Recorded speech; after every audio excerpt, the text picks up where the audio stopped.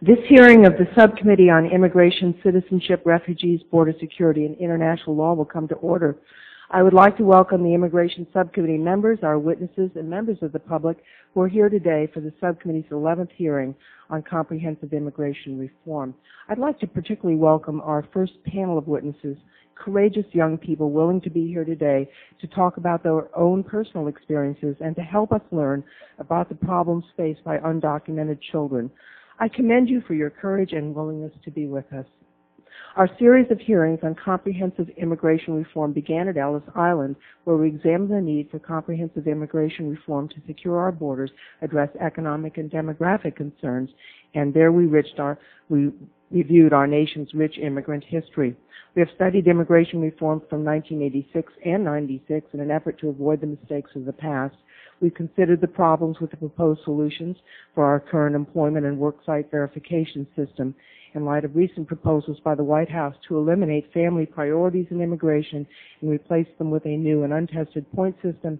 We've studied contributions of family immigrants to America and various immigration point systems used around the world. This week we had an opportunity to explore the importance of immigrant integration and their children into the United States. And just yesterday we explored the cost of immigration on our states and localities. Today's topic on comprehensive immigration reform, the future of undocumented immigrant students, is one area that Democrats and Republicans alike agree must be fixed. As our witnesses on the first panel will personally describe, they had no choice in being brought to the United States at a young age. Now they are young adults who feel like young Americans, but without the same doors and opportunities that most of us had at their age. While the future is bright for their peers graduating from high school and preparing for college across the country, this month for undocumented students it's a future filled with uncertainty. They face college and universities requiring documentation of legal status, prohibitively high tuition rates, and no chance for federal financial aid for higher education. Even if they work hard and finish college, they must confront a bleak future in which they are unlikely to be able to work in professions for which they have trained because of their immigration status. Worse yet, they cope with the specter of deportation at any moment. If these young people get deported, many end up in birth countries they have no memory of, a country they hardly remember and speaking only English. These determined and dedicated young people need the chance to become productive members of our society. They never had a choice in their situation, yet our law blames them for it and makes them pay a heavy price. Fairness and justice have always been hallmarks of a great nation. We should not penalize innocent children for the actions of their parents. Furthermore, our nation is faced with ever-increasing economic competition from developed and developing nations. To effectively compete in an ever-expanding global market, we must ensure that we continue to have the most educated workforce in the world. Whether in college or in the military, we must give all qualified young people the opportunity to contribute in ways that will keep America strong. It's time for this Congress to recognize the compelling economic, moral, and humanitarian concerns by providing these undocumented young people a way to a bright future. I would now recognize our distinguished ranking minority member, Steve King, for his opening statement. Thank you, Madam Chair. I appreciate you holding this hearing, and I appreciate the witnesses that are here to testify today and had an opportunity to at least meet our first panel. And I reflect that often we legislate by anecdote here in this Congress as opposed to taking a look at the broader statistical data that tells us where society might go if we move forward on pieces of policy. I also reflect there's an existing law, that's in 1996, that was authored by our ranking member of the Judiciary Committee, Lamar Smith of Texas, that requires that if a higher education institution grants an in-state tuition discount to someone who is unlawfully present in the United States, they shall grant that same in-state tuition discount to all citizens of the United States who otherwise qualify, wheresoever they might live. If we don't adhere to that law, then we're granting a status for those who are unlawfully present in the United States and a tuition discount that's greater and disproportional to that of a citizen who might live in another state. For example, my daughter-in-law grew up in the Mississippi River bottom, farmed right up next to the river, and her father did, within sight of Iowa, and went to school in Iowa at Iowa State. But those of her circumstances were not qualified for in-state tuition. They had to pay the higher rate. Yet, in some of those circumstances in states around the Union, in a number of states, the discount is provided to those who are unlawfully present, and those who want to go to that same institution that don't happen to live perhaps in that state pay the premium. And I'll submit that that's an inequity. And I'm watching as piece after piece of legislation comes through this Judiciary Committee, through other committees here on the Hill, that set up special protected status, different levels of citizenship, disadvantages for citizens that live in the United States and who they and their parents presumably paid taxes and engaged in the responsibilities of citizenship, and puts them at a disadvantage. And all of our hearts go out to people that aren't in control of their own destiny.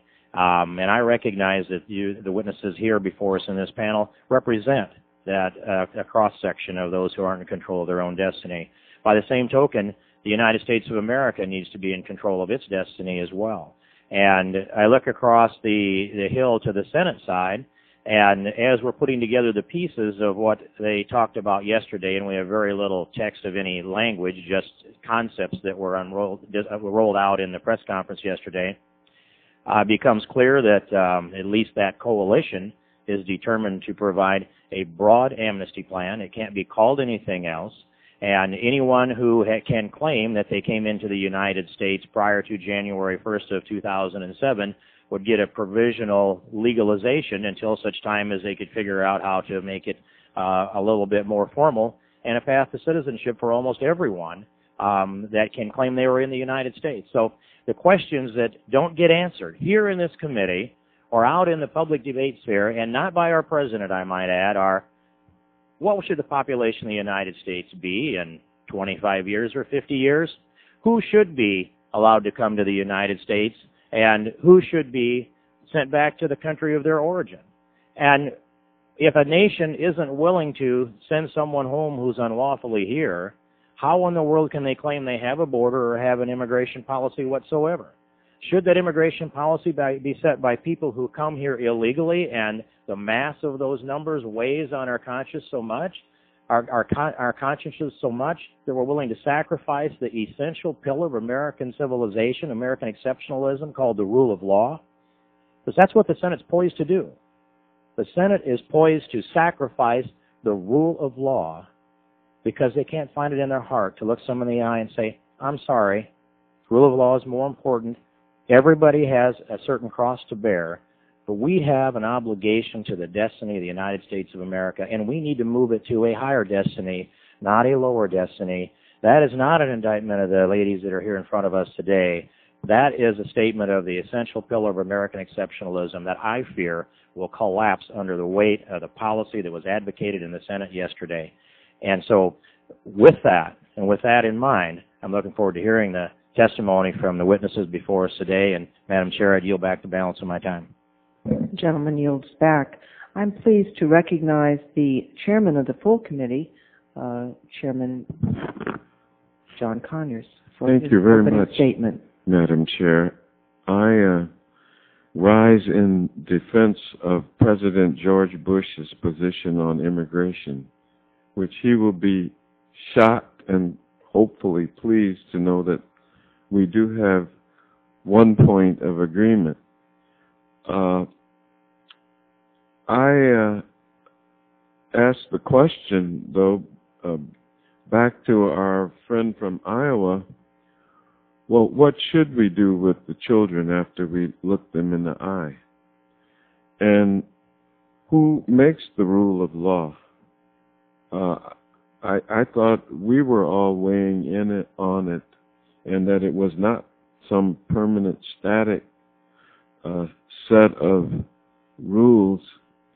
And so I joined the notion that the DREAM Act concept of Howard Berman's and this creating a pathway toward assimilation is a pretty good start for mutually putting together a reform package for for youngsters who, if they prove themselves, are good students who participate in some concept of national service,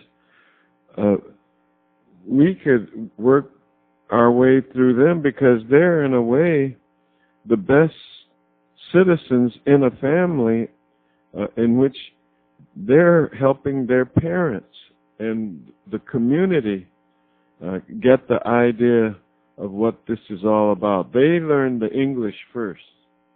So I want to hear from them, and I think this is an excellent part of our series of hearings that Chairwoman Lofgren has constructed thus far. And I thank you for the time.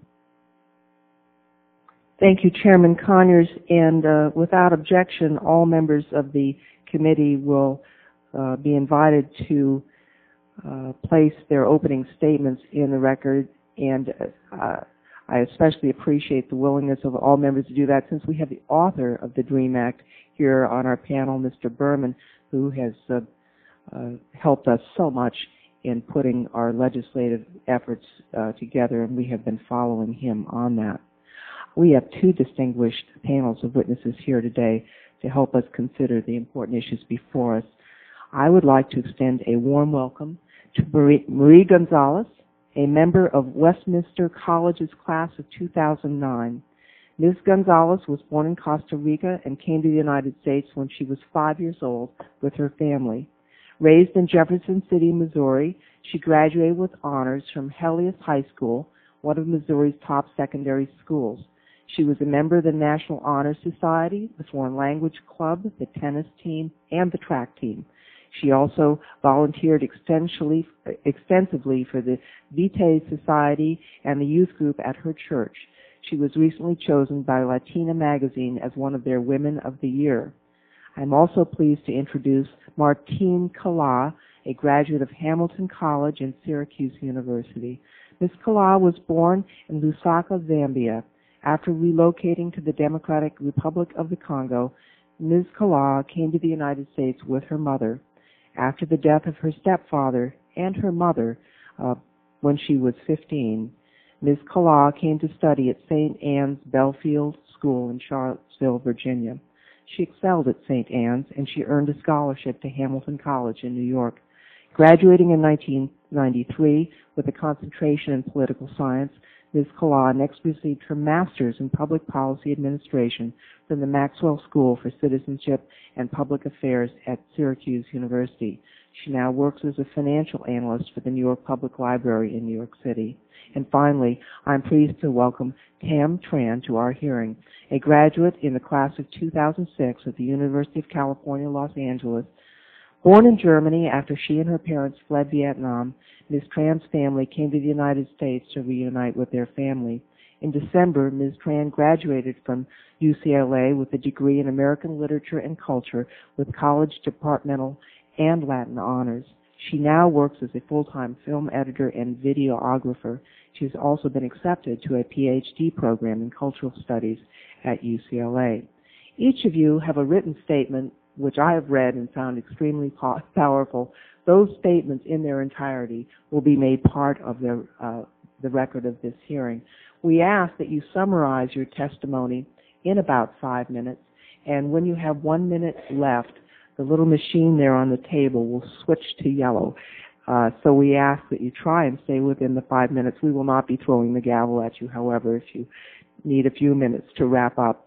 And then after you've all testified, we will, each of us, have an opportunity to pose some questions to you. So if we could start, Ms. Gonzalez, with you. Good morning and thank you. Like she said, my name is Marie Nazareth Gonzalez. I am 21 years old, and I'm a junior from Jefferson City, Missouri, currently attending Westminster College in Fulton, Missouri. I'm majoring in political science and international business with a focus on communication and leadership. My family is originally from Costa Rica. I was born in Alajuela, Costa Rica, but have been living in the U.S. since the age of 5. My parents, Marvin and Marina, brought me to the United States in November of 1991. Having come over legally, their plan was to become U.S. citizens so we could one day all benefit from living in the land of the free. We sought to live the American dream, the promise of a better education, a better life, and altogether a better future, what any parent would want for their child. Strong values and good morals have been instilled in me from a very young age. As long as I can remember, my parents have worked very hard for every dollar that they've earned, and in the process have taught me that life is not easy and I must work hard and honorably for what I want in life. On April of 2002, after an anonymous person called the governor's office where my father was working, our immigration status came into question. Later on, it was confirmed that we were undocumented. From that day forward, my life became a haze of meetings with attorneys, hearings, and rallies.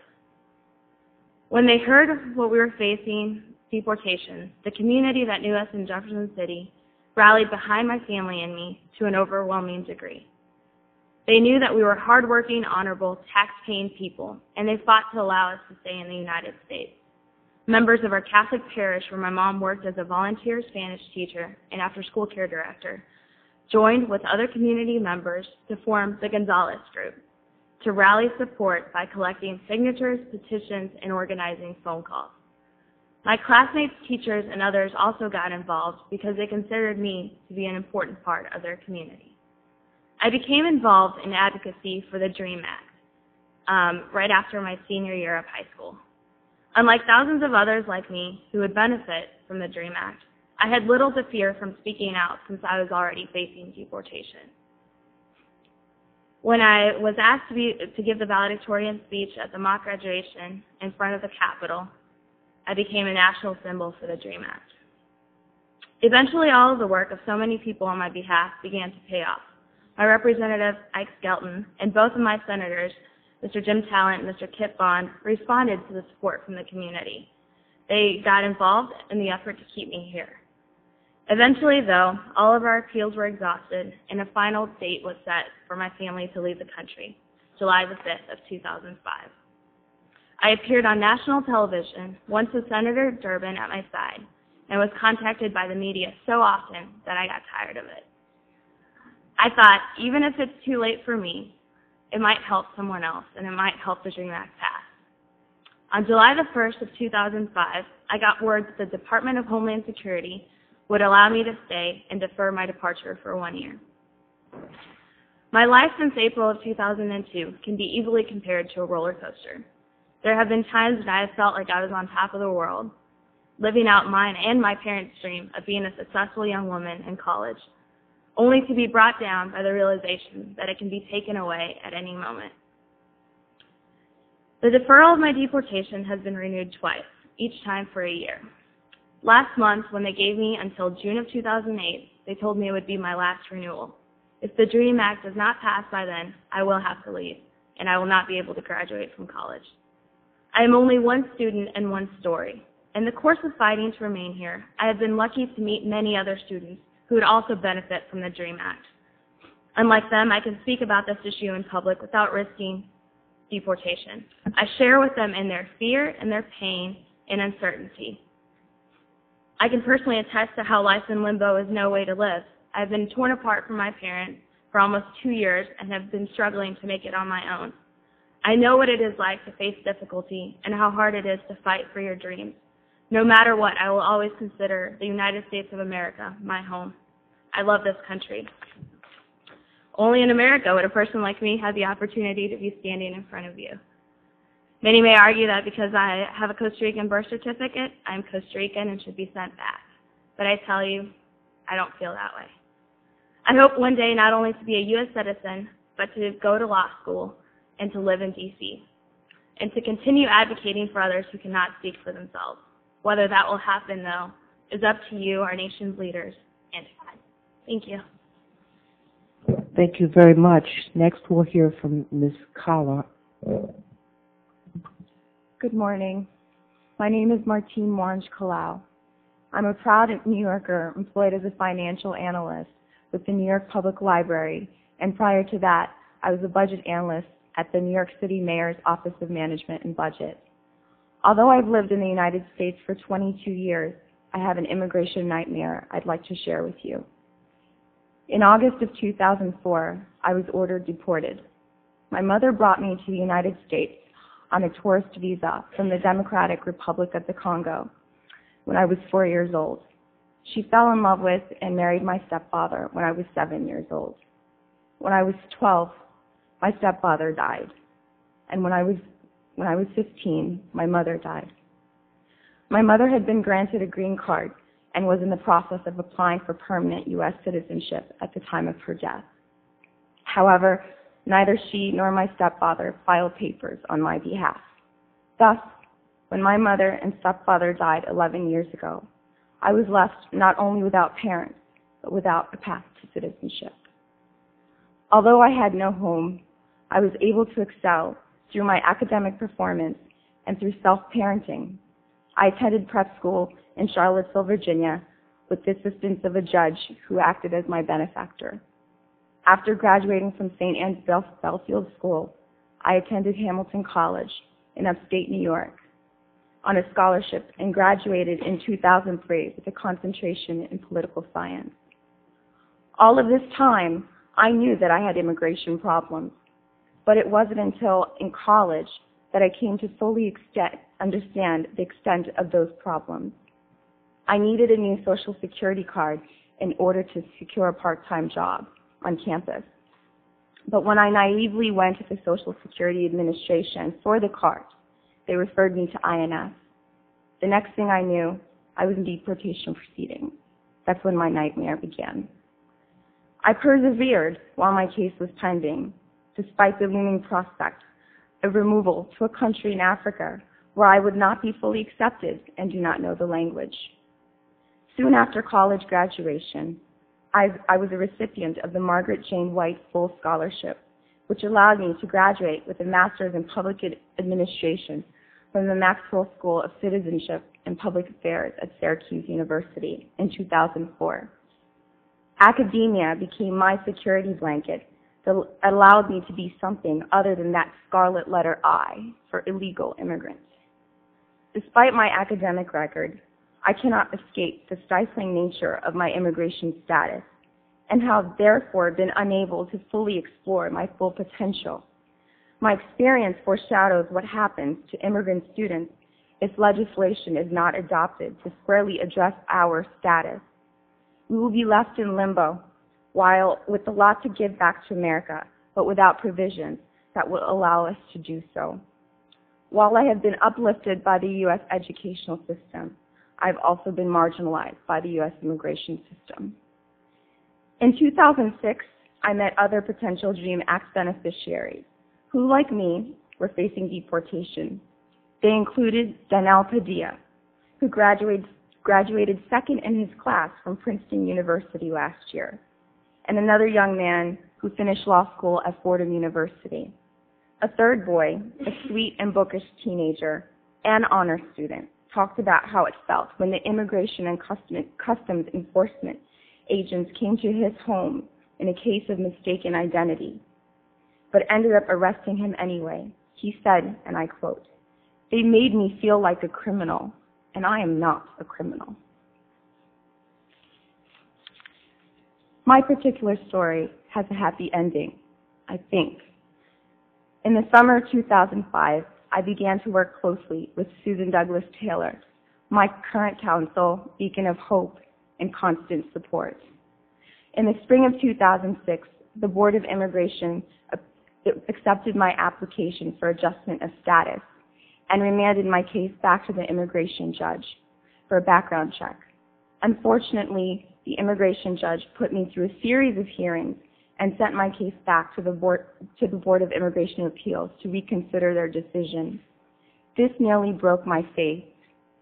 Just last week, my lawyer, Susan Taylor, informed me that the Board of Immigration Appeals granted me an adjustment of status and my case is won. However, I am apprehensive and I do not know how to process this information because I've been let down so many times with immigration law that my heart fears any more disappointment.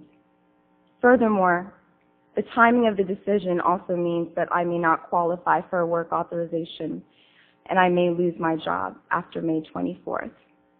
Although my immigration nightmare may almost be over, it is just beginning for countless others. I was very apprehensive about coming here to speak with you today in this very public forum. I worry, perhaps irrationally, that it might, in some way, have a negative impact on my case. God knows that I've gone to the depths of human frailty in trying to deal with my immigration situation. But it is my obligation to do what I can to prevent this anguish for other students. So I'm here today on behalf of many talented and hardworking individuals who, like me, have grown up in the United States, but who cannot tell their own stories, because if they did so, they would face deportation. I hope that hearing my testimony today will help them by making it more likely that the DREAM Act will become law this year. Thank you. Thank you. Ms. Tran.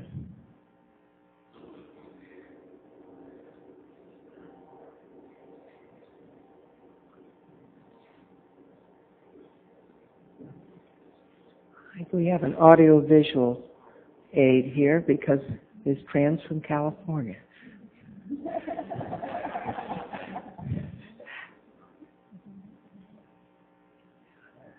If you may begin. Documented students are? No.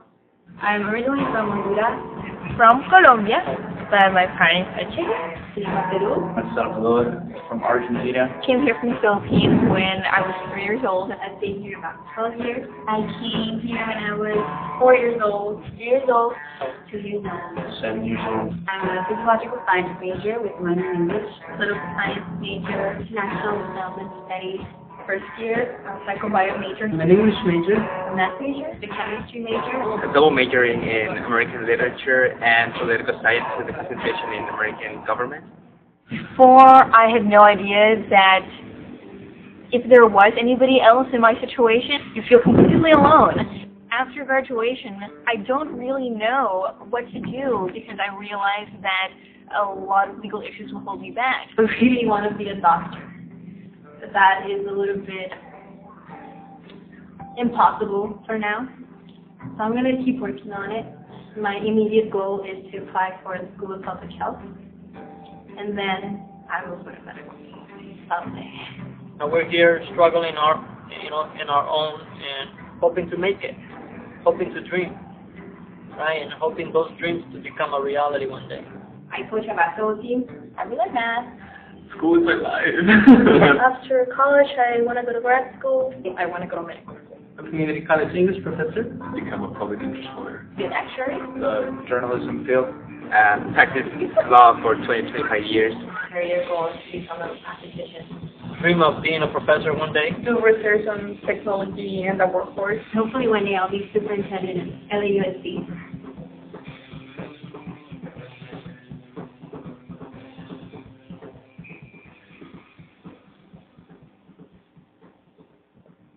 Thank you, Ms. Tran, for sharing that work. Now we'd like to hear from you. Okay, just testing. All right. So my parents and I escaped. Well, my parents escaped the Vietnam War as boat people and were rescued by the German Navy. They lived in Germany as refugees, and during that time I was born. My family immigrated to the United States when I was 6 to reunite with relatives who had fled to California. In the U.S., my parents applied for political asylum because they no longer considered Ms. communism. Tran, could you move your mic a little bit closer so we can hear? That'd be great. Okay. Okay. Is that better? Yes, it is. Okay. Thanks. All right, I'll start over. Good, so we can hear you. Okay. My parents escaped the Vietnam War as boat people and were rescued by the German Navy. They lived in Germany as refugees, and during that time I was born. My family immigrated to the United States when I was 6 to reunite with relatives who had fled to California.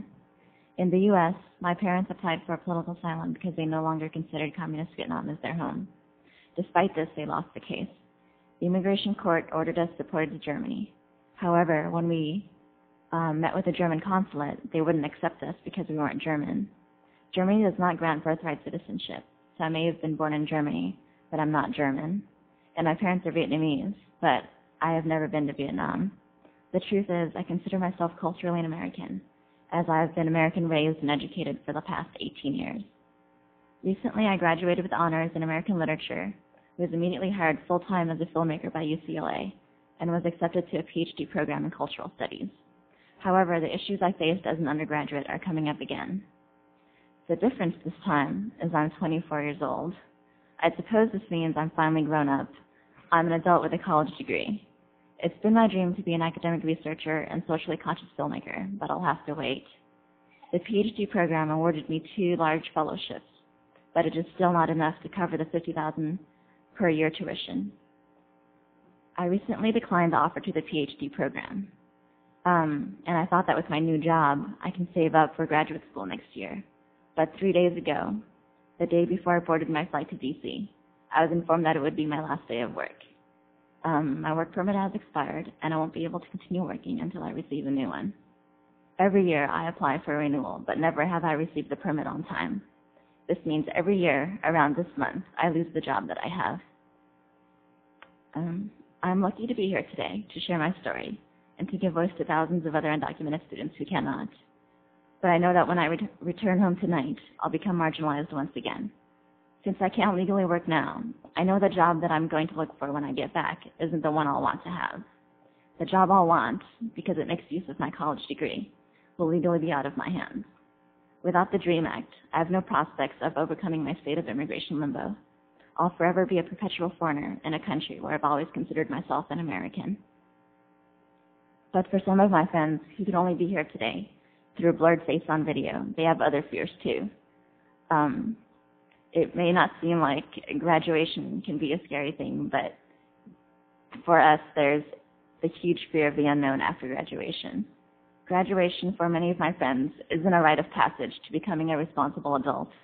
Rather, it is the last phase in which we feel like we belong to this country. It is the last phase in which they feel a sense of belonging as an American. As students, my friends feel part of an American community, that they are living out the American dream among their peers.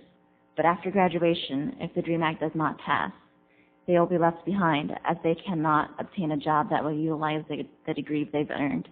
My friends will continue to be faceless, undocumented immigrants. Thank you. Thank you very much. Thanks to all 3 of you for being here today and sharing your personal stories with us. I will note that there are many undocumented students in America trying to grab the American dream, but we were only prepared to hear from students who'd already been out in the attention because we did not want to put a young person at risk. And so we saw those blurred faces, and you are speaking for all of them today. I'd just like to say before asking questions how proud I am of each one of you. I mean, your personal stories are tremendous, and the achievements that you have made academically and personally can only give me hope for our country and with people, young people like you, to forge us ahead. I think any one of us would be delighted and proud to have someone like you as a daughter, and I just am overwhelmed that you have been willing to come here today. You know, it's hard to know what to ask, but I'm wondering if you each could tell me what ways you think and plan that you can contribute to the United States if we're able to remove this immigration cloud from you and you just have a free path to contribute to America. Each one of you, what is your dream of your contribution to our country, starting with Ms. Gonzalez? I would like to become an attorney one day, and I'd like to work for advocacy, like I stated in my testimony, as far as for people who are underrepresented, whether that will still be immigration or other issues. I'd like to be involved with that, and I'd like to pursue more community service, be, on a board of something. So. Ms. Kala. Yes, I'd like to just explore all the different opportunities in terms of my career, something that I haven't been able to do fully. And I'd like to also give a voice to other individuals in my situation in terms of getting involved in nonprofit organization work, speaking at other forums such as this, and being able to not just have the three of us here, but to have a group of individuals speaking on behalf of this legislation without fear of the backlash. Ms. Tran. Like I mentioned, I'd really like to get into academia, so I'd like to get my PhD in American Studies, and I want to be a part-time lecturer, and I also want to get involved in documentary work. I'd really like to start a production company that translates academic work into the film media, and I'd also like to get involved with a nonprofit organization. I'm really interested in creating an oral history for individuals of marginalized communities. Well, each one of you has stated your interest in making a commitment not to go make a ton of money, but to make the country itself richer through your efforts. This may not be a question that you can answer, but let me ask you, because I'm sure you've thought of it, what do you think your future will be like if you are deported to the country of your birth? Ms. Gonzalez. That's kind of an interesting subject for me, as I just recently received my extension. The extension was granted to me about a month ago with the remaining 60 days. I was originally scheduled to depart June the 22nd. So around this time, for the past couple of years, I've always mentally prepared myself for knowing that, I've tried everything, knowing that I've given my all, and, if I have to leave, I've always said I would leave, but I'd always consider the U.S. my home. It'd be very hard for me to go back. Of course, I would love to see my parents. I miss them so much. I can't even put it into words. But I also know that my dreams would change. As far as knowing Spanish, I can speak it very well, but at writing level, to be in college there would be difficult. I could do it. I'm a good student. I know I could. But, I don't know if my family could afford it. It would be a whole mess of things that, of course, I hope that that's not the case, and I hope that I do get to stay, but I have to realistically think about it. So, thank you. Ms. Kawal? Well, for a while that had been my greatest nightmare because it's debatable as to which country I would be deported to, whether it would be Zambia or the Congo, but neither would be a relief to me, as the Congo has been a war-torn country for several years, more than a decade, and there's dire poverty. There's no strong economic structure there, and Zambia, being a country right near the Congo, is no better off. Both countries are they're ridden with HIV/AIDS. A lot of circumstances in which I feared that I wouldn't be able to survive. Do you speak the language of either of those countries? In Zambia, it's English is the first language. However, in the Congo, French is the official language, which I don't speak very well. Ms. Tran, my time is almost up. You're right. I'm not really sure how to answer that question. I've been asked that before, and it's kind of like, I don't know. But I don't have any connection to Germany. I lived there. I went to part of kindergarten there. I don't speak German. All I know of its history is what I've learned in American history about, World War I and World War II. I've never been to Vietnam. I speak it at about a kindergarten level. I don't know. I can't even imagine being in Vietnam. I've never even been in the Eastern Hemisphere. I have no idea. Thank you both, all of you, very much, and I'll now turn to the ranking member for his questions. Thank you, Madam Chair. I do want to thank you for your testimony, and I reflect as I listen to each of you speak that I'd speculate that no matter where you might have been or might be born, no matter what your circumstances in life, you're the raw material that would be successful in any environment. And I think you've proven that, and that's one of the reasons that you're here today. And Ms. Kellogg, you know what? There's a piece in your testimony, and I don't see it right in front of me, but where you say that you went to the depths of human despair, and I see you here before us now, and I'm wondering what that did for you. How did you respond when you were to the depths of human despair? How did you overcome that to be here today? Well, it's been an interesting journey because at the same excuse me, depths of human frailty. Yes, absolutely. At the same time, I think my counterparts can attest to this. At the same time, you're falling apart. You're in deportation proceedings, and you don't know from day to day whether the immigration services will come to your home or not. Did it make you stronger? It did make me stronger.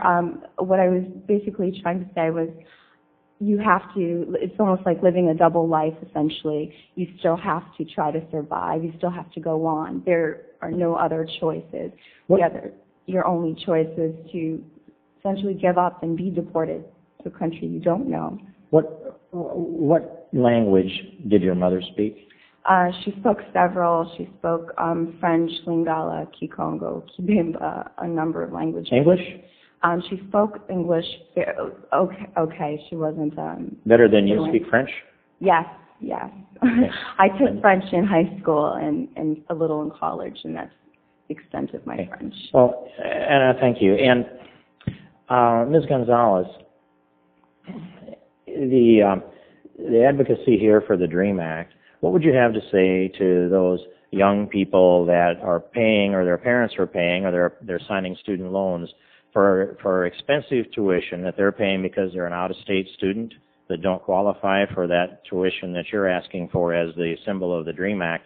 How would you reconcile that position? What would you say to them? What would you say to my daughter-in-law who's still paying student loans?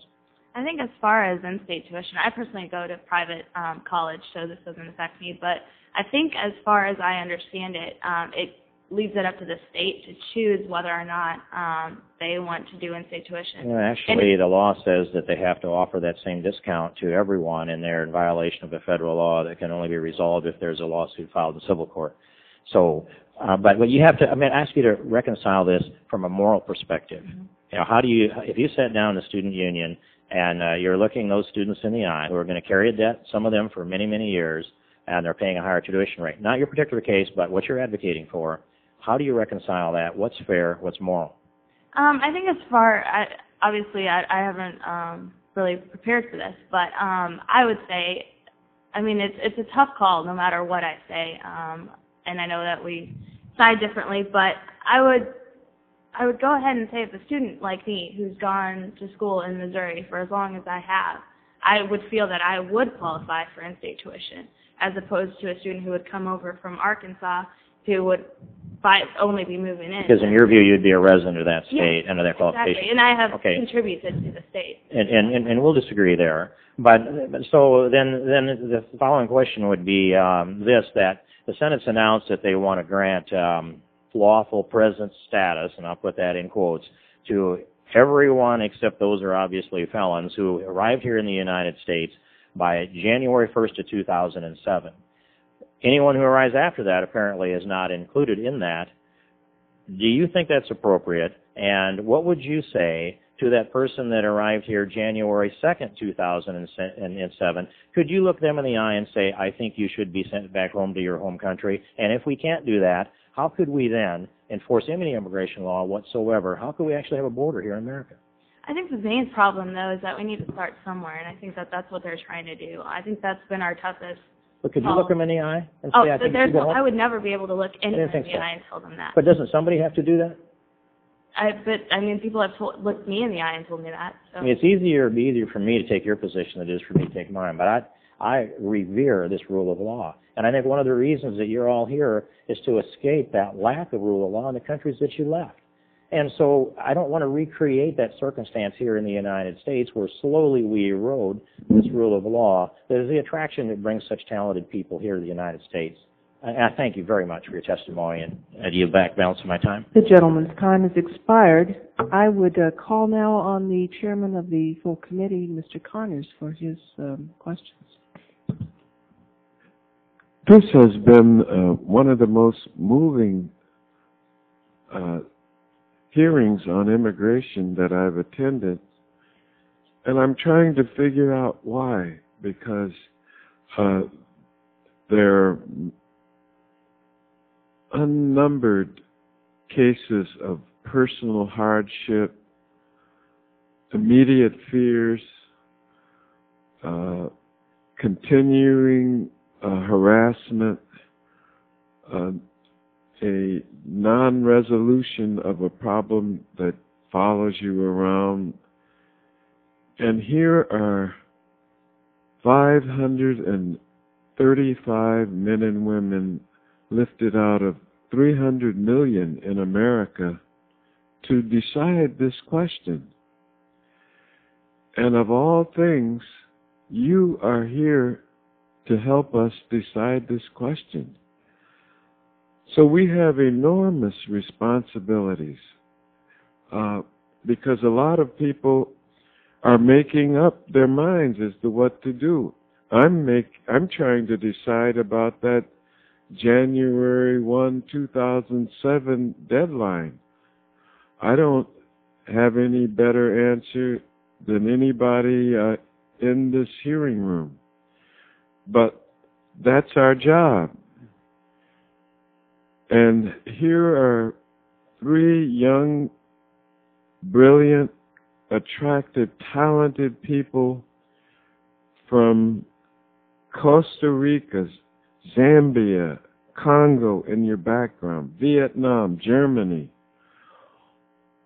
And here's what occurred to me, and you can tell me what my discussion engenders in your thinking this morning. Here are 6.3 billion people on the planet Earth and growing. And almost everybody seems to want the same thing. We want to succeed in life. We want to try to follow our dream. It doesn't seem to be any different. Maybe you're typical of the way most people in 192 other countries feel about this. So tell me how you think what we're doing here is going to maybe help or change the circumstances.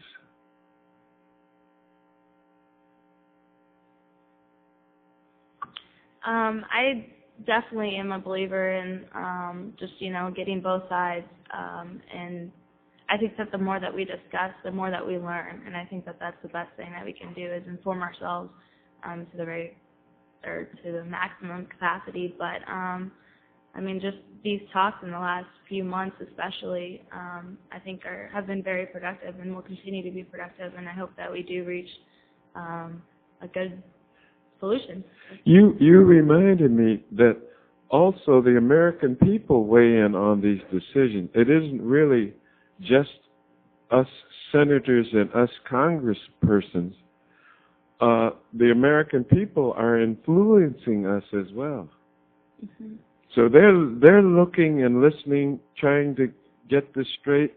Should we keep all these people out? Everybody wants to come to America. That's a line. We got to draw the line somewhere.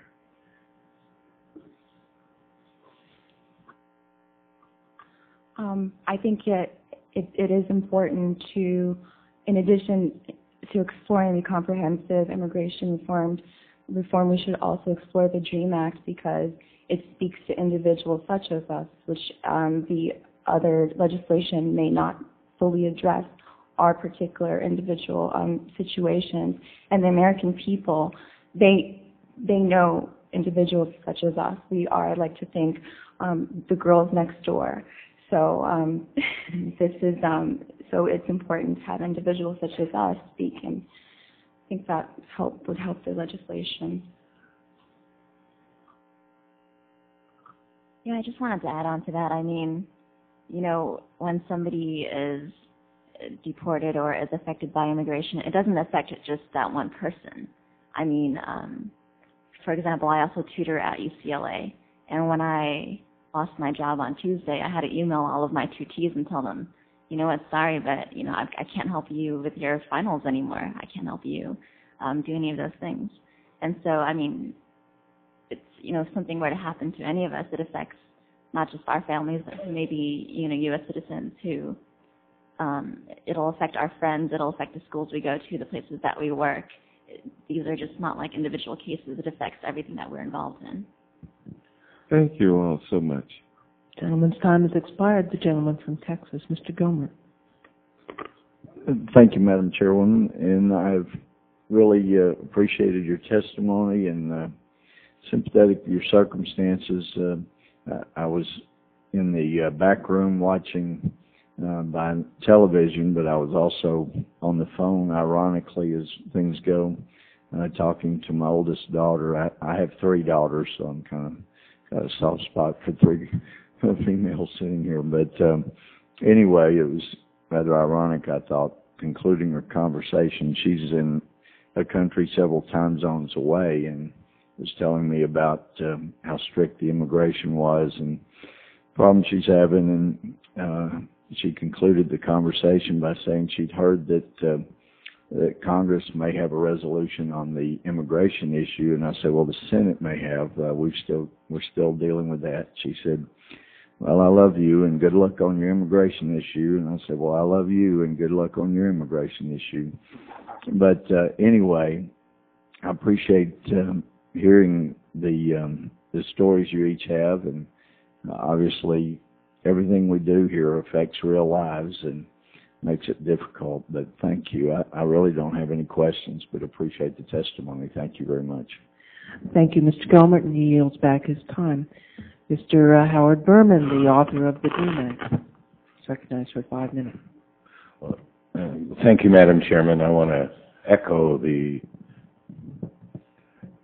words of our full committee chairman, both about this panel and about your decision to hold this hearing. Like so many of your decisions in this area, it was, I think, an inspired one, and I thank you for doing it. If for no other, well, there are many reasons, but for personal level, hearing the 3 of you talk, it sort of it re-inspires me about what some have referred to as legislating by anecdote. The stories of real people and what's happening to them is what, and one particular story that got me into this 6 or 7 years ago regarding what was happening to people. And the thing I respect about the ranking member of the subcommittee is it's clear his perspective on these issues is not coming from some obsession or calculation of how it's going to impact his political situation in his district. He clearly feels and articulates the fears and concerns he has about the approach that many of us are taking on these issues. And that allows one to sort of understand and try to deal with and respond to people who don't see it the same way that we do, and I respect him for doing that.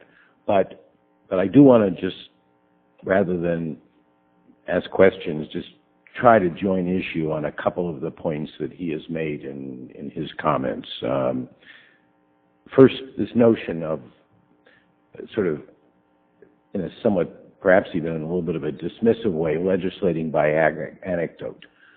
The day that that the 535 members here divorce themselves from the stories of what's happening to people as a result of our laws and our policies is the day we really ought to close the institution down because, yes, there is a tremendous place for witnesses with expertise and statistical information and an ability to extrapolate the consequences of changes of the law and science and informed opinion. But somewhere it has to start with how real people are impacted by the existing state of the law and whether or not that is a cause for changing the law. So I don't take the notion of being motivated to try and change something because of an anecdote, a story, a true story about an individual, a family, a group of people, and what's happening to them as a result of that law as bad. I take it as the best way to get us engaged outside of this Washington culture context that the thing that tends to happen to us when we run around from day to day voting yes, voting no, introducing bills, and deciding what's our priority and what do we really want to accomplish. The second thing is a point was made by the ranking member that I think has to be clarified. You are not here in this country because you made a decision to leave a country that didn't have the rule of law. You didn't make the decision to be in this country. You had essentially no role in that decision. It was a series of circumstances. We can have different feelings about the decisions that your parents and others made that brought you here, but the one thing no one can argue is that you are here because you made some decision that this is where you wanted to be. This is where you found yourself. And you are three stories of people who took the cards you were dealt and have done a remarkable job with them. And the third point is the randomness and the craziness of the present situation. Why the three of you face certain consequences while hundreds of thousands, millions of others, because an anonymous caller hasn't yet called about them, because the faces on your film are still blurred, haven't yet faced that consequence. They just live in constant fear that they might face those consequences. And a situation, and that's what the status quo is. Because if we don't do something, the one thing I know is we're not going to have a systematic policy of finding everyone who is in your situation and removing them from here. It's going to continue to be a whimsical, random, unfair, very selective process of an arbitrary process of who gets out and who stays in, and that's not good either. So the absence of an alternative effective strategy by the people who rail against what we propose, I think should be noted. So my time expired, I don't know how long ago, but I yield back and thank you. Thank you. So, the gentleman from California, Mr. Lundgren, is recognized for 5 minutes. Yeah, it was compelling.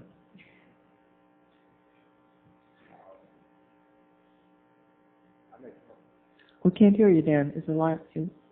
Okay.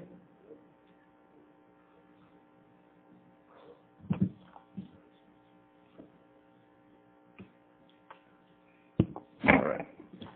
I may come at this from a little different perspective because I was here along with Mr. Berman back in 1986, and I was the Republican floor manager for Simpson-Mazzoli. So I either get the credit or the blame for gathering sufficient Republican votes for that bill that legalized several millions of people. At the time, we said it was going to be a one-time only legalization.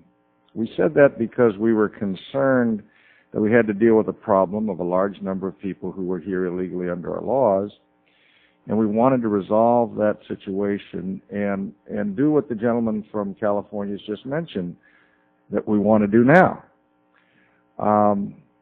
settle the situation with those who had roots in the community for a sufficient period of time, but have employer sanctions and enforcement so that we wouldn't reach this situation in the future. Well, the legalization program worked fairly well.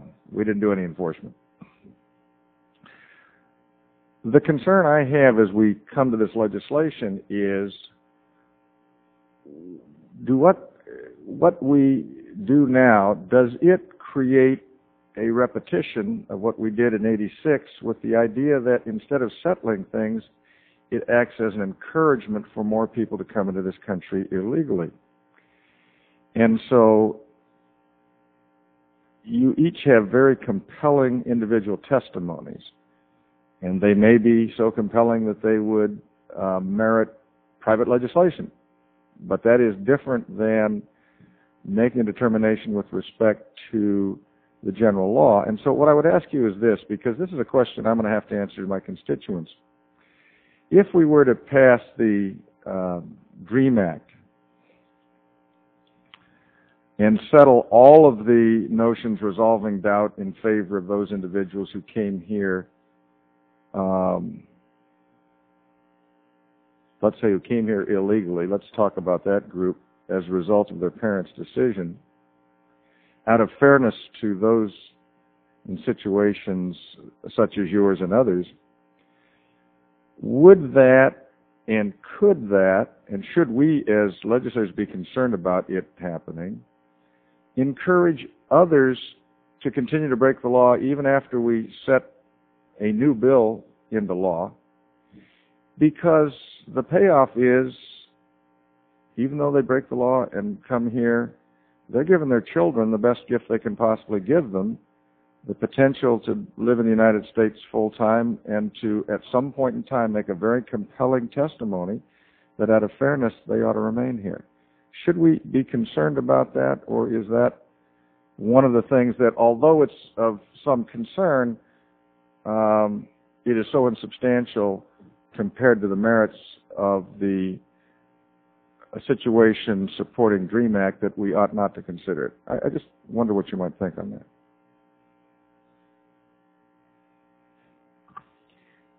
That's a tough question, but I would say, I mean, you know, stepping aside from my own personal story, I would say that it's, I mean, obviously enforcement is a key issue in all this. You know, if we were to do this, how would we enforce it so that what happened in '86 wouldn't happen again? But I think that, I mean, these stories, these kids, I mean, so many of them are Americans, like not talking for my own personal, you know.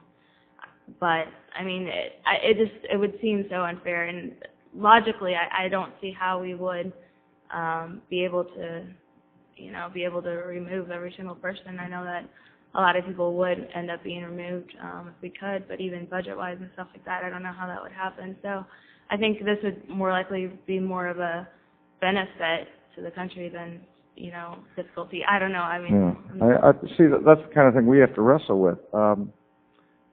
We had a commission established by President Carter right around the time I was here the first time, and one of the co-chairs of that was Father Hesper, the president of the university I graduated from, and he made a statement in which he said, we must close the back door of illegal immigration so that we can open the front door of legal immigration.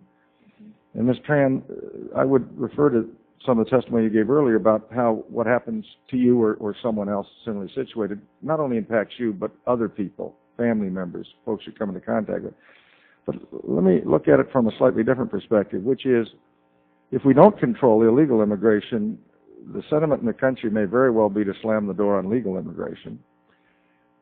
And what do you say to someone who, let's say, was from Vietnam or the Congo or somewhere else, who didn't come here illegally but stayed in their country and waited for the number to come up to allow them to come in? Or let's take the Philippines, where they have a huge, huge list. It affects them as well, their family members, their brothers, their sisters, their parents. What would you have me say to them? And I don't want to unfairly put you on the spot, so if you think it's an unfair question, don't answer. But that's one of the questions I have to answer as well. When a family member comes to me and says, I've had somebody I know in the Philippines who's waited 15 years, they can't get their number because of the quotas are all fixed up, and yet people who didn't follow the law have the benefits. The gentleman is given 30 seconds by unanimous consent, so Ms. Tran can answer. Well, I don't know the direct answer to, I don't know what you would say to your constituents, but I can say that I think the reason some people do things in a way that is not in line with the law is because they don't have a path to do it legally. And if the people who came to this country, by crossing the border without the right paperwork, nobody really would prefer to do that over doing it the right way. Like my parents wanted to do everything the right way. I know a lot of people would have preferred to do everything the right way. They would have preferred to pay the money that they would have had to do for that security of being in this country legally. But because some people don't have the avenue to do that, and some people don't have the legal means to do that, this is the only choice that they have, and this is what some people have chosen to do, to take that risk to come to this country. The gentleman's time has expired. We will recognize now the gentlelady from Texas, Ms. Sheila Jackson Lee, for 5 minutes.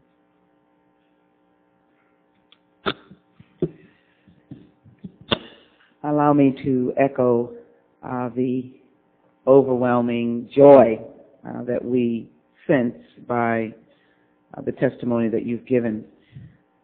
I don't believe that you really should be burdened by 1986, what happened in 1986. I imagine looking at you, you were not born in 1986, and so you probably will study that by way of history, but you certainly won't do it going forward. I heard one of my colleagues indicate that your adversity has strengthened you. And I would argue that probably all of your life experiences have done so. But I would just indicate that the horrors of segregation and racism in America probably strengthen many who are African American. But would we choose to go through it again or continue to go through it? I think not. So when we think of adversity, it may strengthen persons, but if we can find a way to enhance their lives and our lives without the oppression of those kinds of horrible experiences, why shouldn't we do that? And I think it is apropos to the conditions of individuals who've come to this country not of their own initial will, as my colleague has said, and therefore how we treat them clearly should be from a different context. And so I want to raise these questions. This is a very important hearing because it is in the backdrop of a hearing we had yesterday or the day before that spoke about uneducated, undocumented immigrants, a burden to society economically and socially. This is a wonderful example of the emerging undocumented students from pre-K to where you are, who are striving to be contributing citizens and have a presence here and can contribute. From your background and your array of activities, there is no doubt. Let me pose these questions. And might I just, for the record, have you note that many of us who are here in Congress are first, second, or third generation immigrants. I happen to be one. So I think it is important to know where you can go in your life. You might not want to be here, but it does speak to what education can do. Could you just tell me, what do you find good about America? And if you can go quick, I have 3 questions. I want to get all of them in so we know who we're dealing with when we talk about all the students that may be impacted by the DREAM Act. For me, it's the opportunity and just the education, I would say. Thank you. I would have to echo that and say it's the education. It's been my way of surviving. It's given me open doors and given me a family also. I think I'm going to third that and say the education. I mean, among me and all of my friends, the way that it's the path that we've used to self-empower ourselves. My next question, do you feel a sense of loyalty and pride and patriotism about America? Oh my goodness, yes. Every 4th of July I stand up there and I cannot wait till the day that I'm a citizen and can proudly say that I am. I've been to those ceremonies. They are emotional. The tears come to your eyes. Are you a teary person about patriotism and loyalty? I am, very much. So you feel it in your heart? Oh, I do. Hardcore. Kalawa? Yes, absolutely, and I can't wait until the day that I can vote in the United States. Ms. Tran? I mean, same here. I mean, it's something that my friends and I always talk about. We always feel like we're like the ultimate Americans because it's something that we don't have access to. You know, we always say like, oh my gosh, we would totally go vote if we could. We would totally do all of these things if we could. I know that the percentages of undocumented, many of them are children. Do you think in your generation anyone is against being Americanized and learning English? Many of us have bills that have all these components. Is anyone against that? Even if you are proud of your original heritage, are you against becoming an American and proud of being a part of that mosaic pot? I would say no, because most of the kids, have been born in, or have been raised.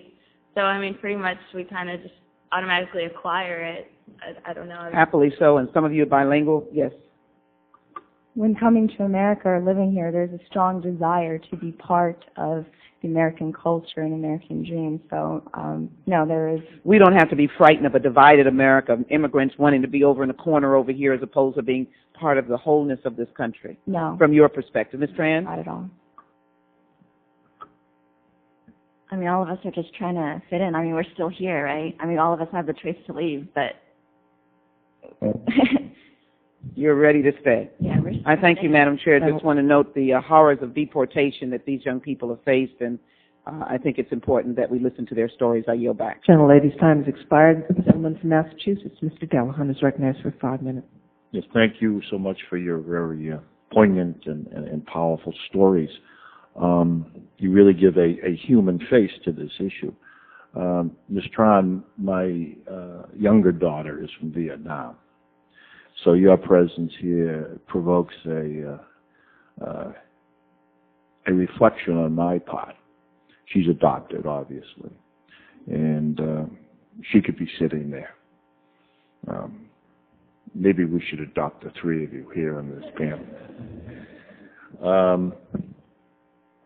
But I've already paid for that education. I don't know if I want to. I think that the DREAM Act that has been crafted by Mr. Berman is really part of a jurisprudence in the United States that recognizes that children should be treated differently. In a previous life, I was a prosecutor. And for years in this country, there was just a criminal justice system until it was recognized that children needed protection. We have child abuse laws. But back decades ago, people like those of us on this panel in states throughout the United States decided we needed a juvenile justice system. We have the age of majority because we recognize that with children, particularly those who are incapable of forming an intent, deserve to be treated differently. They are children, no matter where they come from. And I think that really is something that those of us that will be making these decisions have to think very carefully about. And your stories reinforce that. You came here at very tender ages. You don't know. You indicated, Ms. Tran, you've never been to Vietnam. We hear about the rule of law. One of my colleagues indicated, I think it was Chairman Conyers, said it's not static. Law is a process of change and a reflection of, hopefully, moral principles. Just imagine, in these cases, would it be moral to send these three young women to a place that they have never been, where they don't speak the language, where they don't understand the culture? You know, America, above all, is a moral country. We fail sometimes. But this Frenchman who came here in the 1800s had this to say about America. And I firmly believe it. America is great because America is good.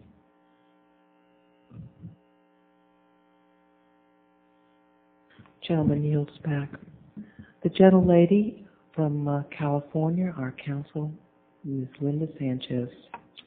Thank you, Madam Chairman. And I want to thank our three witnesses on the first panel for having the courage to come here and share your stories with us today. I know that it probably takes a great amount of strength to come forward, and it can be a scary process. And so I want to thank you for having the courage to come. And just listening to your testimony, each of your stories is heartbreaking in a different way.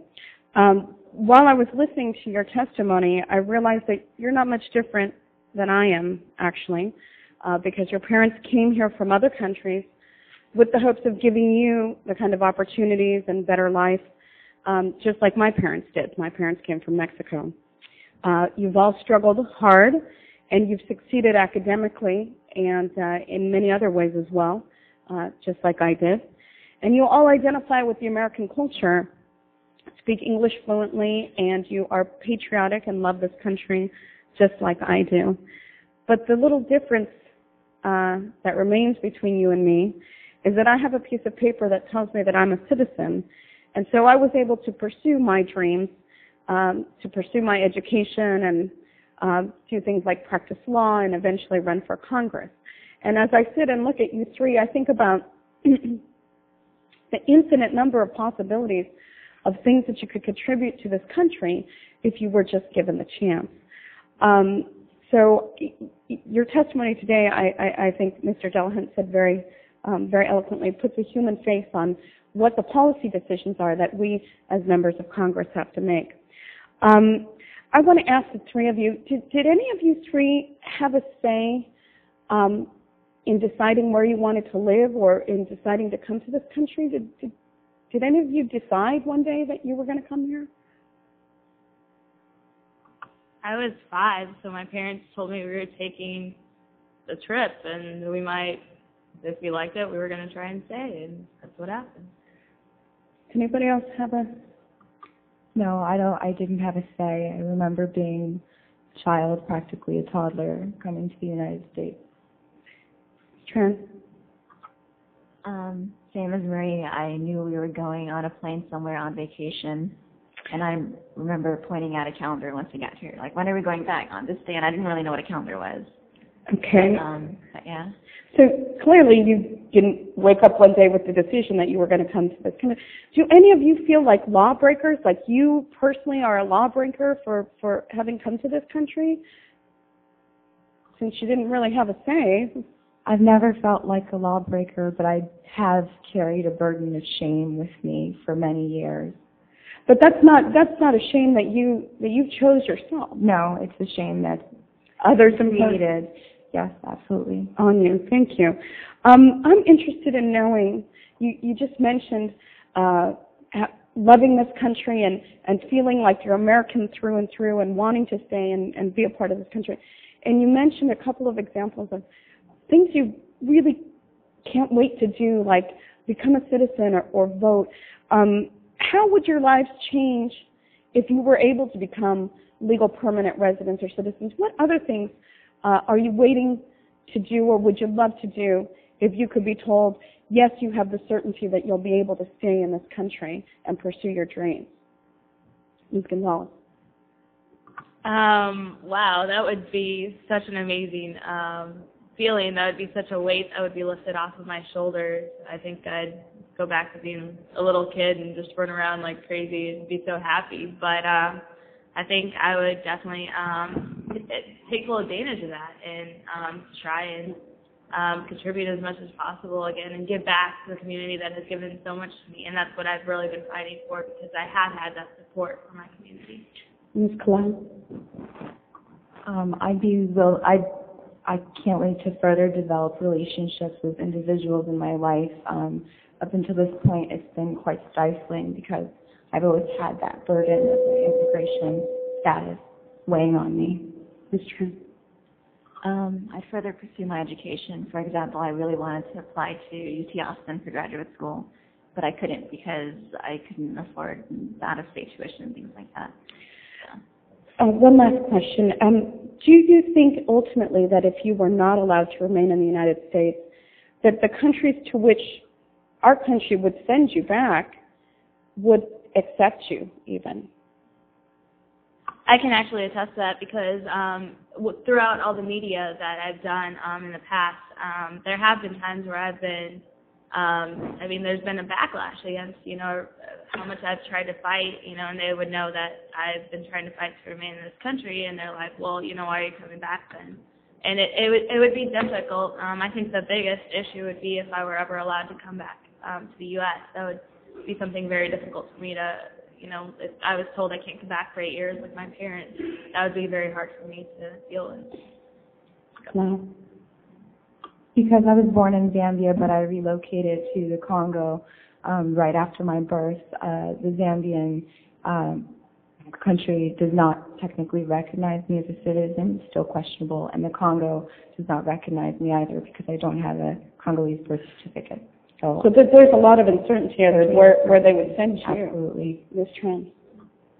I already mentioned it in my testimony, but Vietnam doesn't even know I exist. And Germany's already said that they wouldn't accept me. Thank you, Anna. Thank you very much, and thank you very much to this panel. Your testimony has been compelling. This is the 12th hearing we've had. I'll just tell you that much of the testimony we've received has been, what do we want for immigrants in this country? We want people who speak wonderful English. We want people who have great educations. We want people who are assimilated and who love America. You're the answer to our dreams, and hence the DREAM Act, which we are grateful to Mr. Berman for introducing. I will say that the DREAM Act actually doesn't even mention some of the issues that have been raised, but merely allows young people in your situation who didn't make the decision to come to earn legal status through getting your education or serving in the U.S. military. So we may have additional questions. If we do, we will forward them to you. But we do appreciate your willingness to be here. I think that your testimony has certainly touched my heart, and I think will make a difference in this debate as we move forward. Madam Chair? Yes, sir. I'd like to ask if you yield after you finish. I will yield at this point. Let me just double echo your emotion and your comments, but I'd like to ask unanimous consent to submit an article, AP Impact Immigration Raids Split Families dated March. Without objection, the article is entered into the record. And I would just like to conclude. Thank you very, very much. We're going to have the staff get in touch with you and get all of your contact information so that we can keep in touch with you. It's been an honor to meet you and to see the success that you three have achieved in our country. And we hope that through our efforts here in the Congress that we will create a new rule of law that will allow you to fully participate in this country where you have been raised. So thank you very much. Now call the second panel if we could.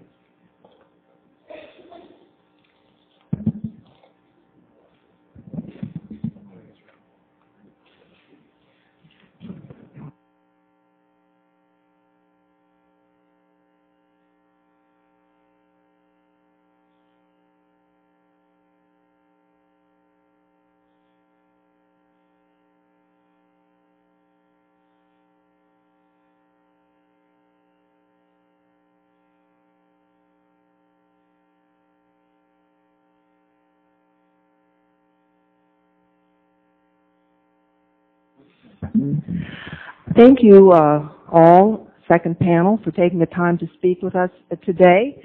First on the panel, I am pleased to introduce Diana Furchtgott-Roth. I hope I have not destroyed the pronunciation of your name, but you will correct me if I have. A senior fellow and director of the Center for Employment Policy at the Hudson Institute. Prior to her arrival at the Hudson Institute, she served as the chief economist at the U.S. Department of Labor. Between 2001 and 2003, she worked as the chief of staff of President George W. Bush's Council on Economic Advisor. Under President George H.W. Bush, she was the deputy executive director of the Domestic Policy Council and associate director at the Office of Policy Planning. She received her bachelor's degrees from Swarthmore and her master's from Oxford University. Next, I would like to extend a warm welcome to Dr. Alan Cameron, a retired high school computer science teacher from Phoenix. After receiving his bachelor's and doctoral degrees in elementary education from Arizona State University, Dr. Cameron taught for nearly 30 years in Arizona's public schools. Drawing from his work as an electronics technician in the United States Navy, Dr. Cameron co-founded the Falcons robotics team at Carl Hayden High School in Phoenix. The team has competed at 3 national robotics championships, winning second place in 2005. In 2004, in a 2004 University Underwater Robotics competition, the high school club, whose team comprised 4 Mexican immigrants, gained nationwide attention when they trounced the nation's top engineering programs, including that of the Massachusetts Institute of Technology at the competition. Again, I'm a big fan of the first competition. Congrats on that. We're also pleased to have Jamie Marasotis with us, the president and founder of the Institute for Higher Education Policy, one of the world's premier higher education research groups. Mr. Marasotis played a leading role in founding the Alliance for Equity in Higher Education in 1999, and in September of last year, he helped establish the Global Center on the Private Financing of Higher Education. Prior to his work at the Institute for Higher Education Policy, Mr. Marasotis directed the Bipartisan National Commission on Responsibilities for Financing Post-Secondary Education and assisted in the creation of the Corporation for National and Community Service, or AmeriCorps. Finally, I'm pleased to welcome the minorities witness, Dr. Chris Kobach, a professor of law at the University of Missouri, Kansas City. Professor Kobach joined the faculty of the University of Missouri in 1996, and he was awarded a White House Fellowship in 2001 to work for then Attorney General John Ashcroft. Professor Kobach continued on after his fellowship as counsel to the Attorney General. He earned his bachelor's degree from Harvard University, his law degree from Yale University, and his doctorate from Oxford University as a Marshall Scholar. Each of you will have your entire written statements made a part of this record, but we do ask that you summarize your statements in about 5 minutes. When you have 1 minute to go, those little machines on your table will flash yellow, and that's really the time to know that you need to start winding up. And when your time is up, it flashes red. And I will say most witnesses are always surprised because the time goes very quickly. But we do hope to keep you within the time frame because we have many members here who would like to ask questions. So, Ms. Furchtgott-Roth, am I too far off on the pronunciation? No, that's great. You are recognized for 5 minutes. Okay. Thank you very much for giving me the opportunity to testify today. I'd like to say that 25 years ago, I was in a similar situation to these young people. I was here in the United States legally, but I did not have a work permit. I was fortunate to be able to marry an American citizen. And 24 years of happy married life and 6 children later, I hope that the United States is not sorry that I was able to gain my citizenship. Many undocumented students, such as the ones we've heard from today, don't have the papers due to various personal circumstances. Nevertheless, I'd like to say that their presence in America would benefit us because they're hardworking and talented and produce streams of income taxes and Social Security payments that bolster our fiscal position.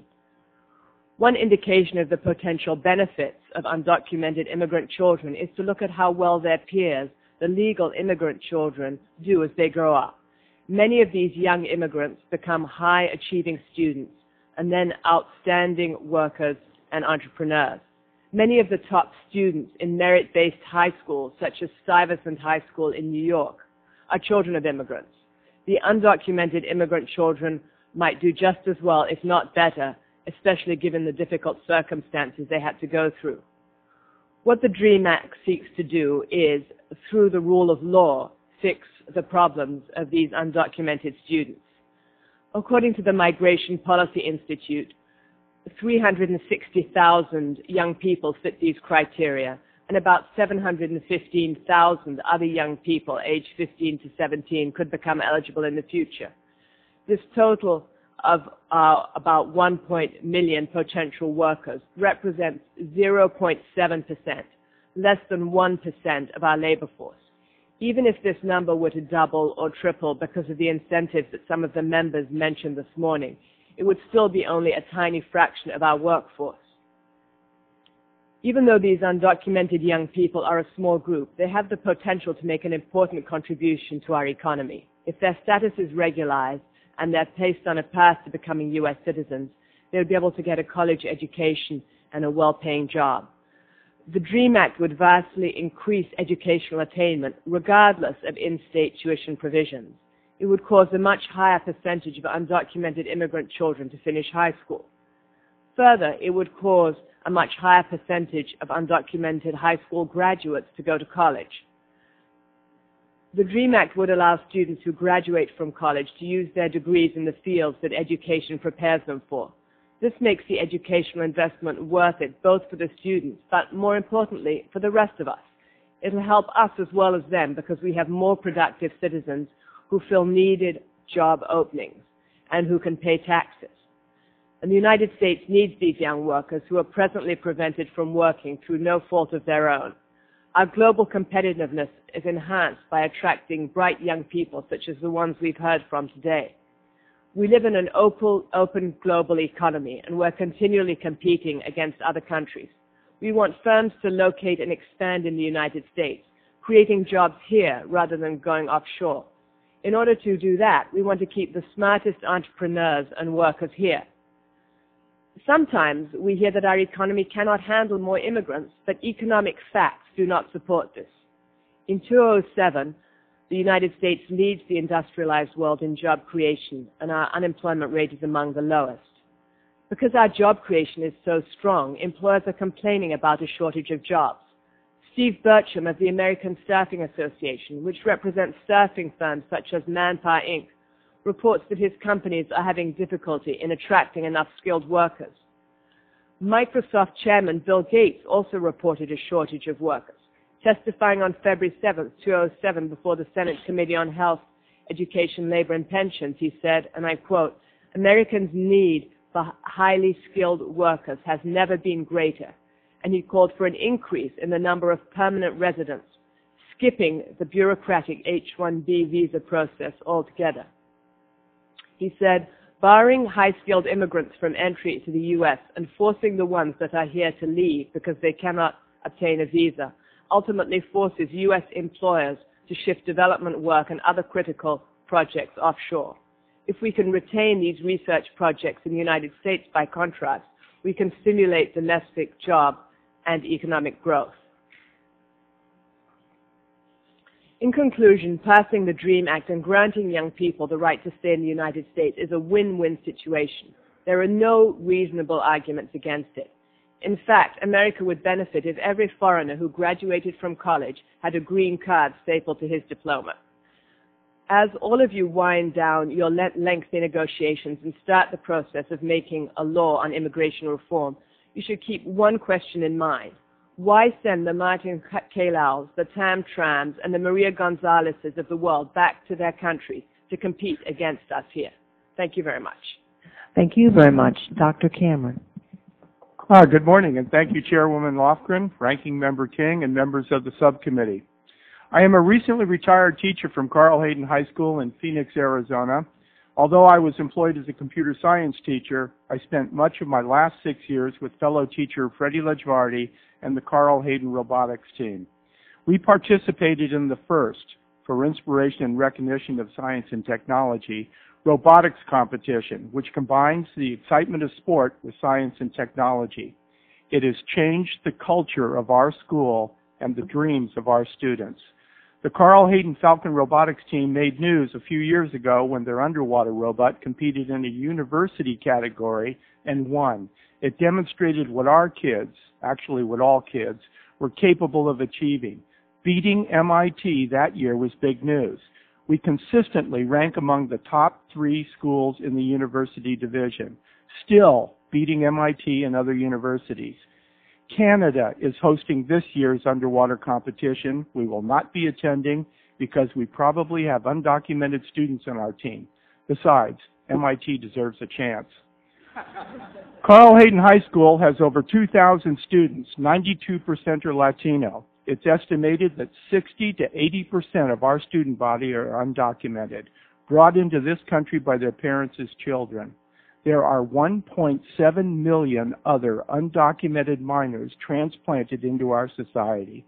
While living in the U.S. and being educated in our school system, these children become Americanized. They repeat the Pledge of Allegiance, liberty and justice for. They root for their favorite baseball and football teams, and they ponder their future. Cindy's parents brought her here to the United States from Mexico at the age of 12.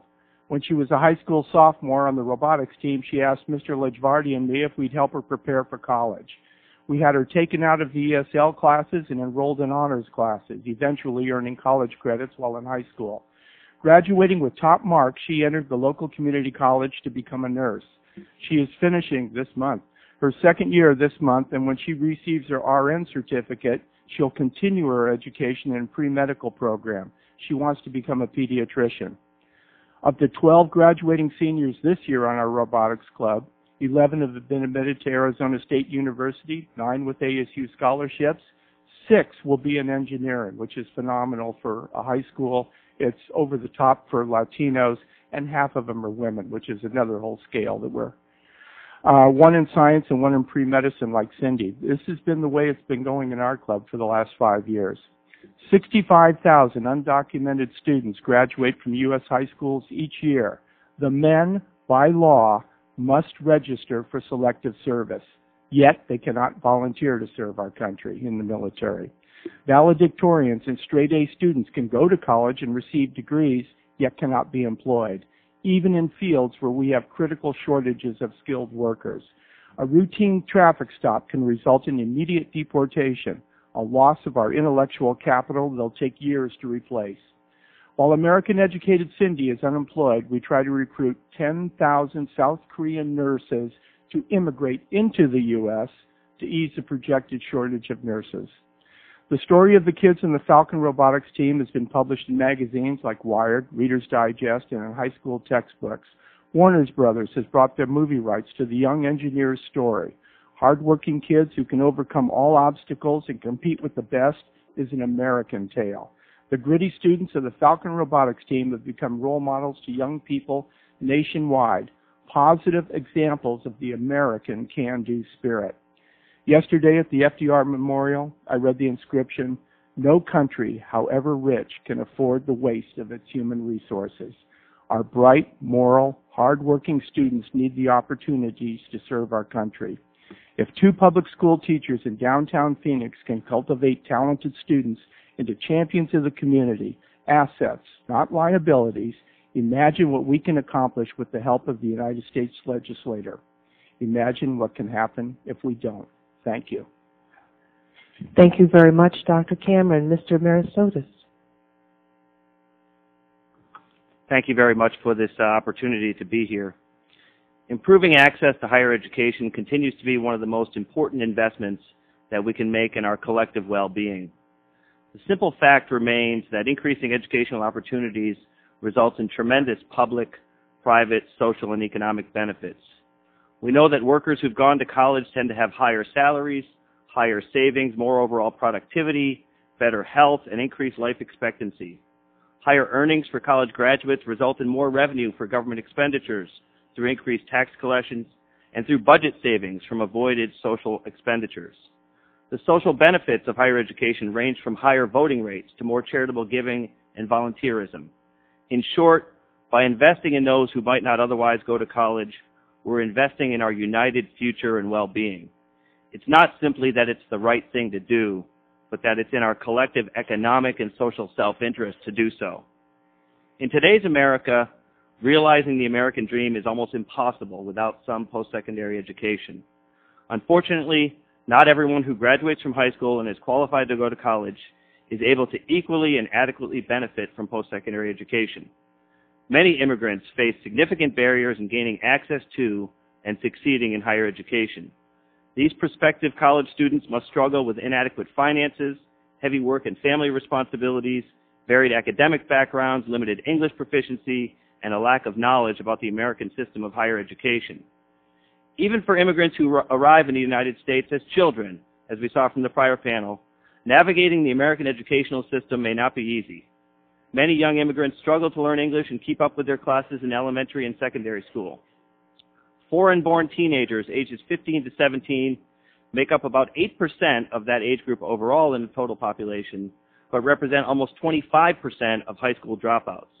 Undocumented students may be less motivated to complete high school if they believe that higher education and the better paying jobs available to someone with a college degree to be an unattainable goal. Undocumented immigrant students face an array of barriers to college access and success.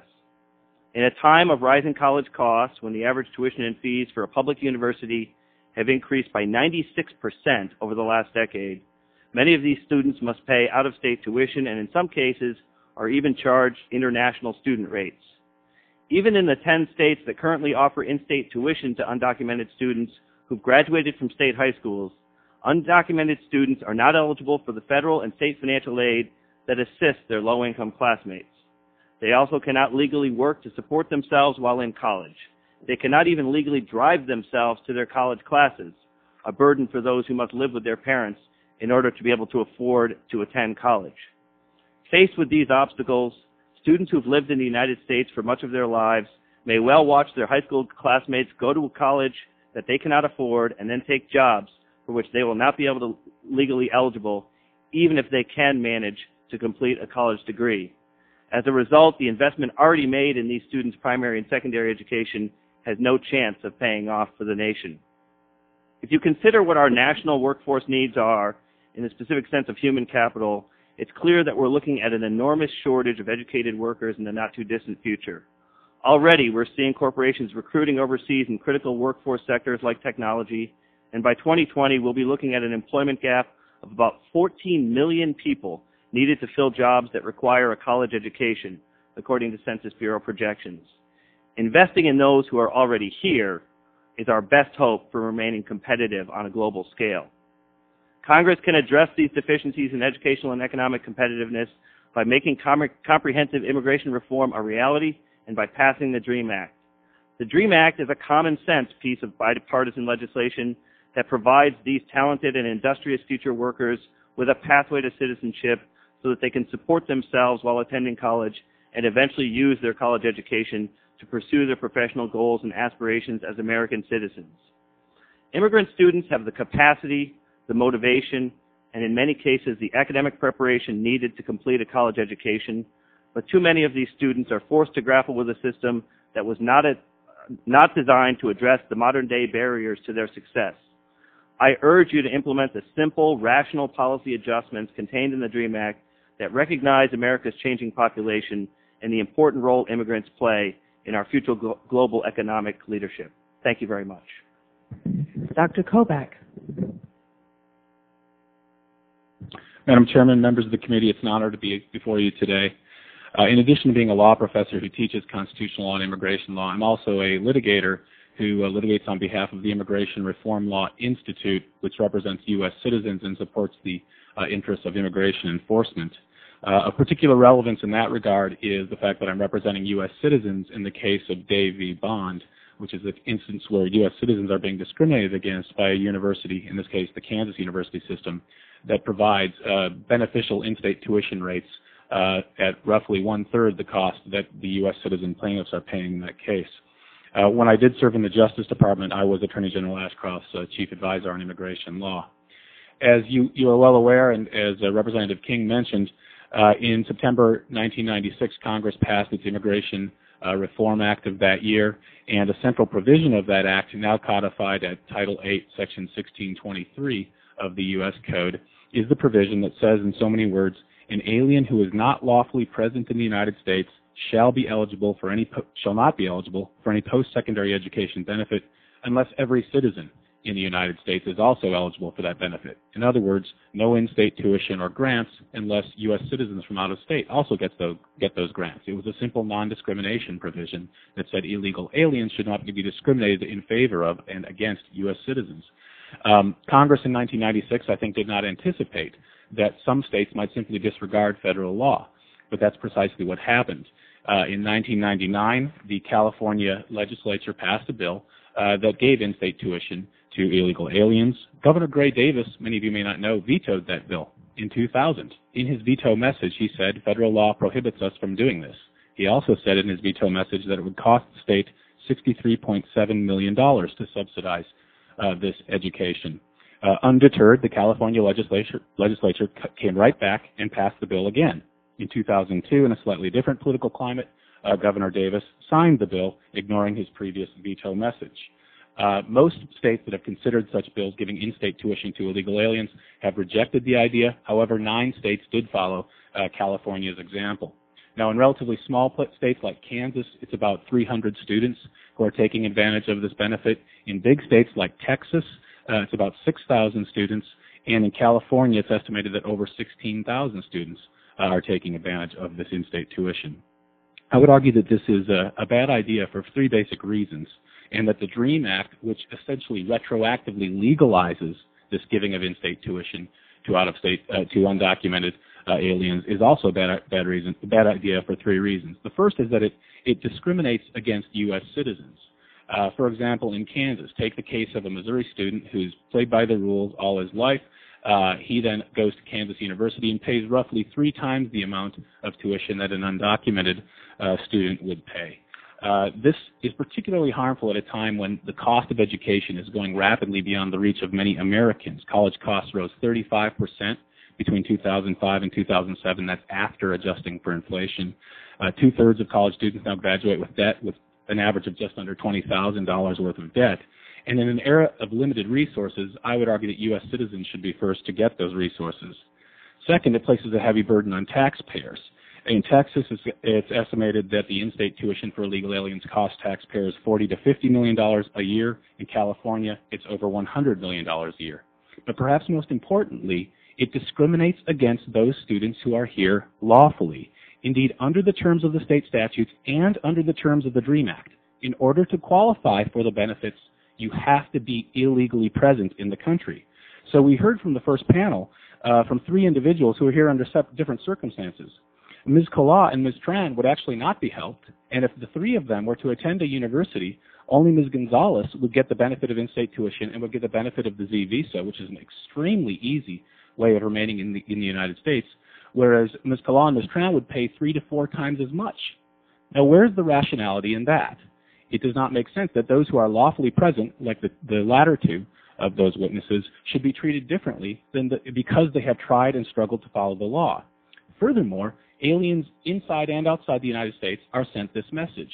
If you go through the hoops and you go through the bureaucratic hassle of trying to follow the law, which is admittedly difficult, then we will punish you in the United States by making you have a standard student visa, an FM or J visa, which will not automatically renew like the Z visa will, and will be a tough road for you as you try to adjust your status. But if you're illegally here, you get in-state tuition and you get a much easier path to citizenship. I would submit that that is patently unfair. Thanks to all the panelists for your testimony. We'll now begin our questions, and I'm going to turn first to the chairman of the full committee, Mr. John Conyers, to begin the questioning. Mr. Conyers.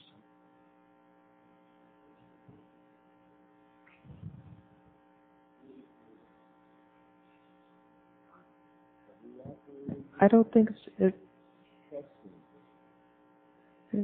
Here.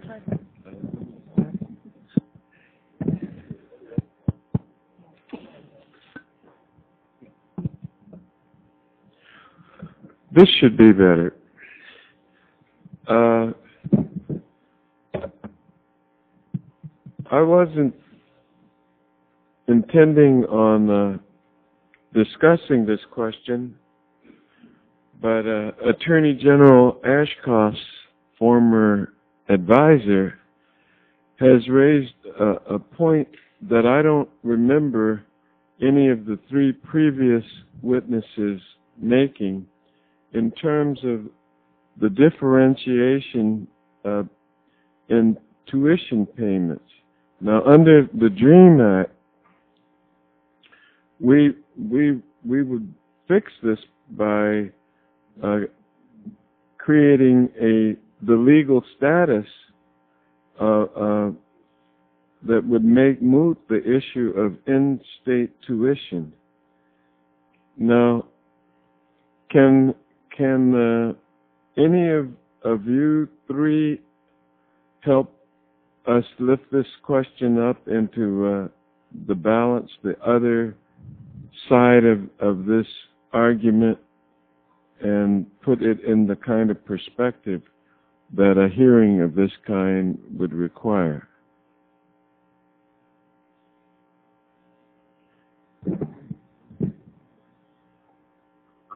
I would briefly comment that my understanding of the DREAM Act is that it's a pretty common sense, rational approach. What it does is repeal Section 505 of the 1996 law, which effectively discouraged states from providing in-state tuition or other higher education benefits. Under that Section 505, states that provide a higher education benefit based on the residency of undocumented immigrants have to provide the same benefit to U.S. citizens in the same circumstances. What this simply does is not require states to provide the in-state tuition to undocumented students. It restores the decision to the states and leaves it up to those states rather than the federal government making a requirement. So I think that's the fundamental issue here, is that it's left to the states to make their own decision. That's my understanding of the most recent version of the law. Well, I know the author's going to weigh in on this part of the discussion anyway. Let me just compliment Dr. Cameron, who lends a new perspective to the notion that somehow minority students don't have desire or capacity for math and engineering subjects. That's one that's slow to die, and I sometimes think that it's a sort of a self-perpetuating inhibition. Don't you, Dr. Cameron? It's interesting you bring that point up. In our robotics competition, we really compete in what's called the Chairman's Award, and that's what have you done for our community. And the kids, quote, have to brag about themselves and how they're better, really, than 1,000 other high schools in science and engineering. And understand our community, the average per capita income is about $9,000. By the time the kids hit the 11th grade, for most of the kids, they've exceeded the education of their parents. And yet, when they wrote their document to demonstrate what has happened in their school, they said, statistically, we look like a poor school. He said, but we're probably one of the richest schools around because we're helping the junior highs, we're helping the elementary schools. They're helping other high schools and other universities form teams. And they said, when we look back at the advantages we've had over the last few years, we are one of the richest kids in the country.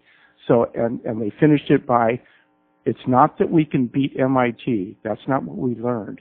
We learned not to listen to people and not to beat ourselves. And you're exactly right. It's a self-perception. What else can we do since we don't have the benefit of your presence across the country or the institution? How do we begin to develop this overcoming of this reluctance?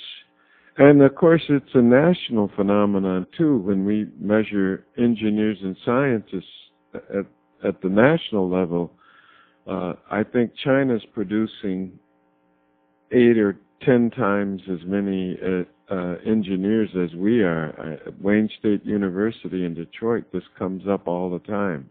I think it's a cultural phenomenon. In the United States, over the last 40, 50 years, we've become obsessed with entertainment and sports, and that's what our kids see. I honestly talked to a kid a week ago who spends 20 hours a week bouncing that basketball and honestly believes he will have a career in the NBA if he spent a fraction of that time on his math or science. When we do high schools, we ask kids, name an inventor, and they start raising their hands, who's alive, and the hands go down. And if you ask for a woman or a minority, nobody knows any of them. We hold up to our kids, by our culture, what's important to us. We celebrate what's important. And you don't see math and science. That's why the first robotics program and this hearing, and our kids need to hear that. And it's not a immigration issue. That's a desperate issue for our country right now. I didn't know you were, I've got two boys, young boys. I didn't know you were going to get this personal in my family thing, Dr. Cameron, but you did. Thank you. Thank you, Mr. Chairman. I now turn to the gentleman from California, Mr. Lundgren, for 5 minutes. We've got gremlins in our microphones here today.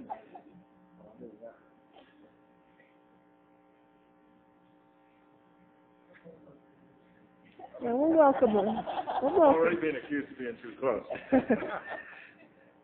We'll let you over.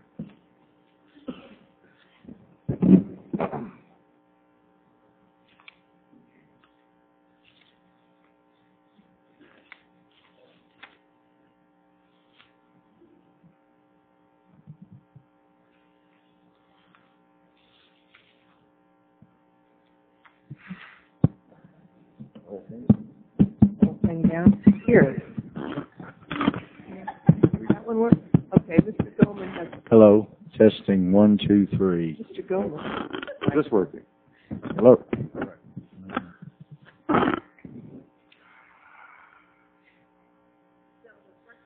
Okay. Mr. Green, I paid for this microphone. A lot of you aren't old enough to remember that. Ms. Frithcott-Ross, I would just have to tell you, I'm one of those who wants to go to comprehensive legislation, but sometimes the witnesses are making it tough for me to stay there. In your comments, you mentioned the difference between you and others as merely being the difference between a piece of paper. Isn't citizenship more than just a piece of paper? I mean, I've heard some of this testimony that just the difference is that somebody has a piece of paper, somebody doesn't. Actually, be concerned about the depreciation of the value of citizenship in our country when we're talking about immigration policy? Actually, that was not me that mentioned the difference was only a piece of paper. Well, I believe I that was Congresswoman. No, I heard you say, well, I'd let the record stand for itself, but you were referring to the fact that you had a piece of paper and others didn't, and that was the difference. I just think we ought to be very careful about depreciating the value of citizenship here. And Dr. Cameron, you mentioned that at Carl Hayden High School, 60 to 80% of the students are undocumented. At least that's in your written testimony. That's not a situation that we could allow in this country, throughout the country, is it? Are you asking if at Carl Hayden perhaps the percentages are higher than they are in the rest of the No, I'm just asking you. You stated that as a fact as you were talking about how well the students are doing. But isn't that part of the concern of what we should do here? That we couldn't possibly have a country in which 60 to 80% of the students at every high school are undocumented. We do need to have some law which will prevent that from occurring. Don't you agree? Oh, absolutely. And I believe we have those laws currently. Well, they obviously aren't working, are they? They're not working in a large portion of the United States, especially in the Southwest. In Arizona, there's about 500,000 undocumented people in Arizona, and the state's population is 6 million, so that's almost 10% of Arizona is undocumented. So you would suggest we do have to do something about controlling our borders? We obviously have to get a handle on our immigration, absolutely. So it is more than just a question of the people who are here illegally being educated, and we do a good job of educating them, and therefore we should give them a benefit that is denied students who are citizens but are out of state. Wouldn't you agree? In the public school system, any child that lives in the public school neighborhood is But aren't we talking gets about public the education. here? Yeah, I'm at the high school. At the university level, I think by merit, well, let me put it this way. In the graduate levels of engineering across the United States, 50% of the people in the master's and the PhD programs are international students. But let's talk about undergraduate. We have a member of Congress, Mr. Bill Bray, who left this place for a while, had his family here while he was a member of Congress. One of his children attended high school here, attempted to go to a California State College or University, and was charged out-of-state tuition. You wouldn't think that's fair, would you?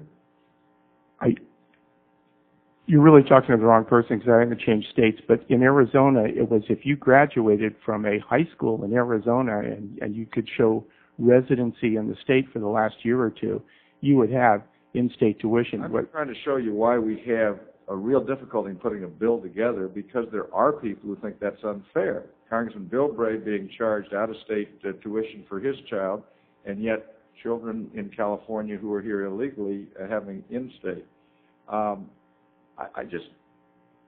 This is a very difficult issue that we have to deal with, and I appreciate your comments, and I appreciate the tremendous academic achievement of the young people you're talking about. But again, I go back to the question of what we pass.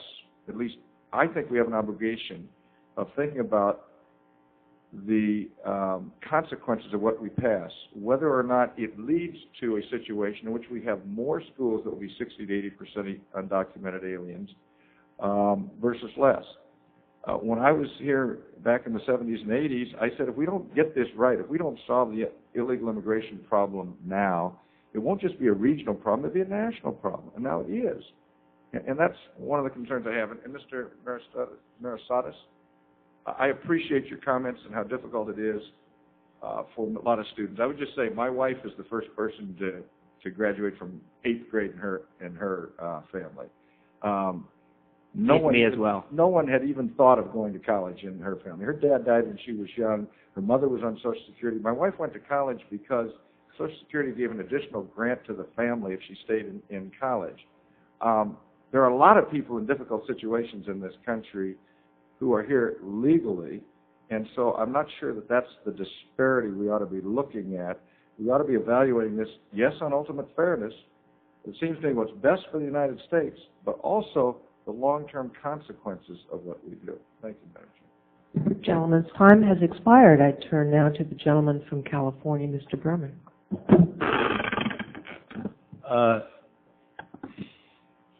Assume nothing happens, Dr. Cameron, in Congress.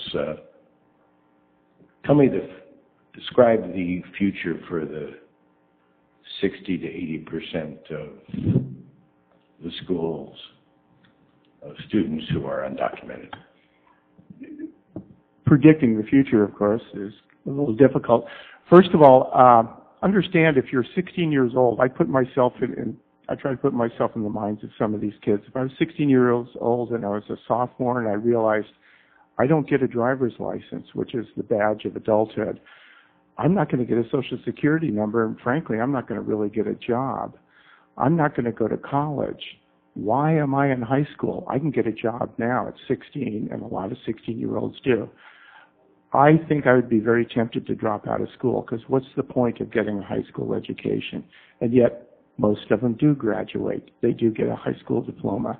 So if the DREAM Act is not passed, will we see an increase in the dropout rate? I would think we would. But they're not going to leave. They may drop out of school, but they're not going to drop out of Phoenix or Arizona or the United States. They're going to get married. They're going to have children who will be citizens.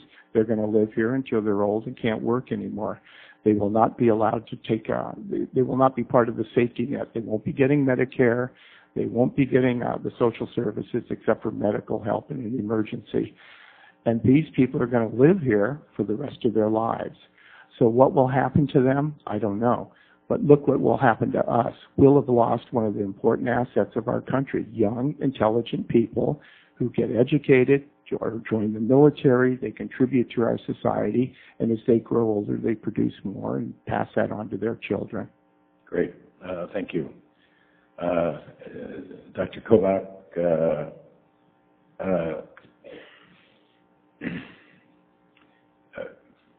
here I become a witness.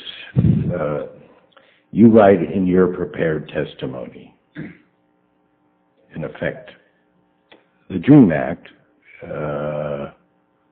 which I got the sense of from the, quote, anecdotal story in around 1999 and introduced for the first time in 2001.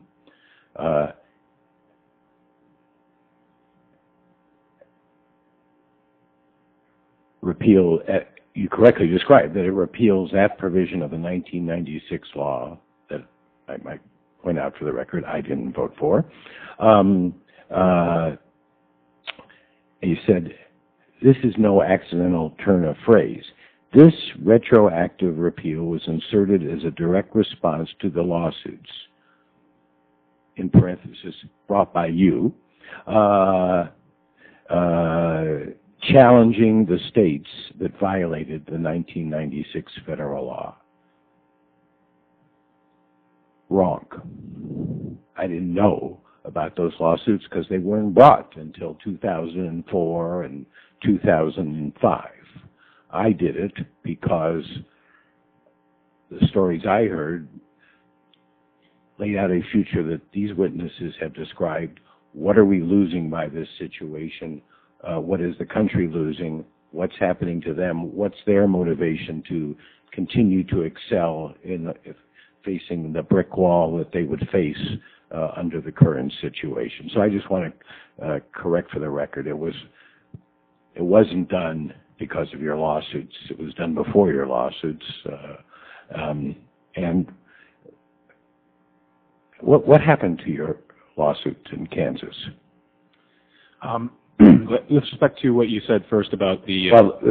let's answer just what happened to the lawsuit in Kansas. I'd like to respond also to the language of the statute, if I might, after that. The lawsuit in Kansas was, the plaintiffs it was dismissed on the basis of standing and private right of action. The judge never got to the merits. And it's on appeal. And the question of standing and private right of action is on appeal before the 10th Circuit U.S. Court of Appeals. And what happened to the lawsuit in California? And the judge never got to the question of whether the states were violating federal law. Right. The lawsuit in California was brought in a state county court. The judge there had basically the mirror image opinion. He said that the students do have standing and do have a private right of action. But then in sort of a three-sentence summary, he said, but we don't think the state's violating the law, and basically kicked it on to the appeals court where it is now. So it's basically the states aren't saying, we're going to give undocumented students in-state tuition. The states are saying, we're giving people who live in our state and graduate from high school in-state tuition. But only if you're unlawfully present and if you... No, because I know some lawfully present in-state residents who are getting in-state tuition. And those are the issues that are on dispute before the court. But if I might add about the language of the DREAM Act, is, you know, it's gone through several versions now, and we're on probably version 4.0 at this point. So if I was incorrect in stating that the retroactive repeal came in the original version, I apologize. I thought it came in the 2006 version. The gentleman's time has expired, and the correction is noted for the record. And the ranking member has returned. Would you like to take... We'll go to Mr. Gomer. Thank you, Madam Chairman. Madam Chairwoman, this has been an interesting hearing. You've called a number of very helpful and informative hearings, and we appreciate that. And for whoever is allowing some microphones to work and others not to, I appreciate the fact that mine apparently is. But I was reading and hearing Professor Kovacs's statement, and my friend Mr. Berman was getting into this, but it is interesting, the paradox here. Apparently, and I hadn't thought of it in these terms till your comments, but This provides an amnesty bill for states, I guess, one way of looking at it. Does the gentleman yield? Yeah, certainly. Or you could view it as repealing a bad law. Which provides amnesty for those who were violating the bad law from that perspective. But in any event, thank you. One of the things that drove me off the bench and to run for Congress was something that broke my heart, and that was I was seeing people who were spurred into activity that led them into a rut they couldn't seem to get out of. I know back in the 60s, Congress had the best of intentions. They saw single women who had children with no help financially from deadbeat dads. So the answer, they felt like, let's help them. These people need help. They deserve help. Let's give them a check for every child they have out of wedlock. 40 years later, we've gotten what we pay for. The old adage, power to tax is the power to destroy, I think is true. The power to reward is also the power to create or increase. So in terms of what we do as a Congress, we really have to look at the long-term effects. If we make something financially advantageous, then normally that is going to create more of the condition that is made more financially advantageous. No matter how well-meaning, how well-intentioned, if one makes an activity financially more rewarding, you're going to get more of that activity. That's the nature of the human. So I'm struggling with this, and it looks like, you know, when we hear the circumstances of these three wonderful young people who do touch my heart, I keep coming back, though. Let's keep things in perspective. What are we going to reward? What are we going to encourage by legislation? What are we going to create for the future by rewarding things today? So those are the things that perplex me. Each of your testimony, both written and oral, has been helpful. And I thank you and yield back, Madam Chair. Gentleman yields back. And I will recognize the ranking member.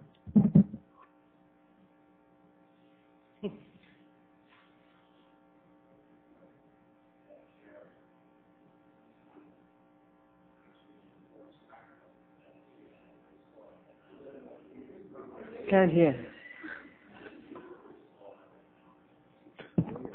The gentleman could use mine.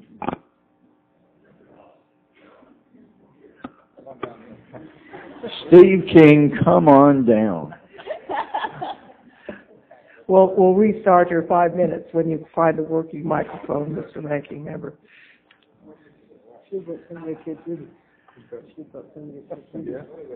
Isn't anyone on House Administration here, Dan?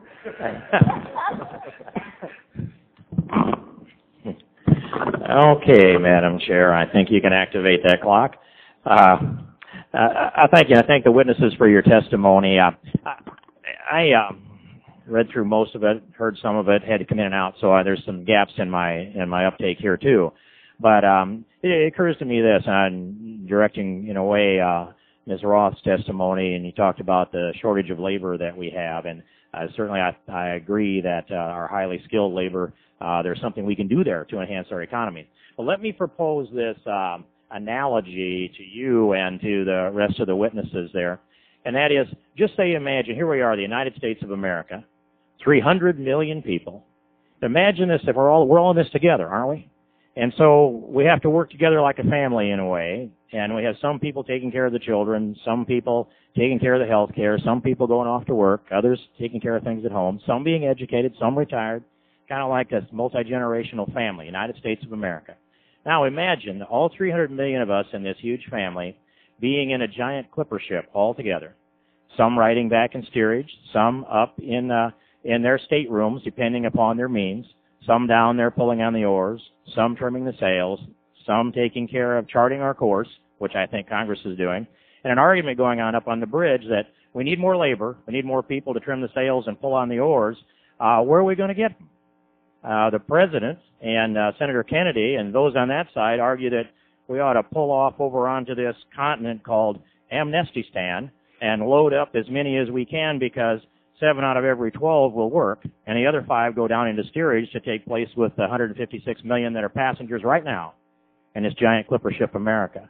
The other side of the argument is, why don't we go down to steerage where there are those people that are riding along that are passengers, the 156 million, and recruit just 1 out of 10 of them and have them come up and help us up here on deck so we can sail this ship a little more efficiently. Now, if we take on too many passengers, this ship sinks.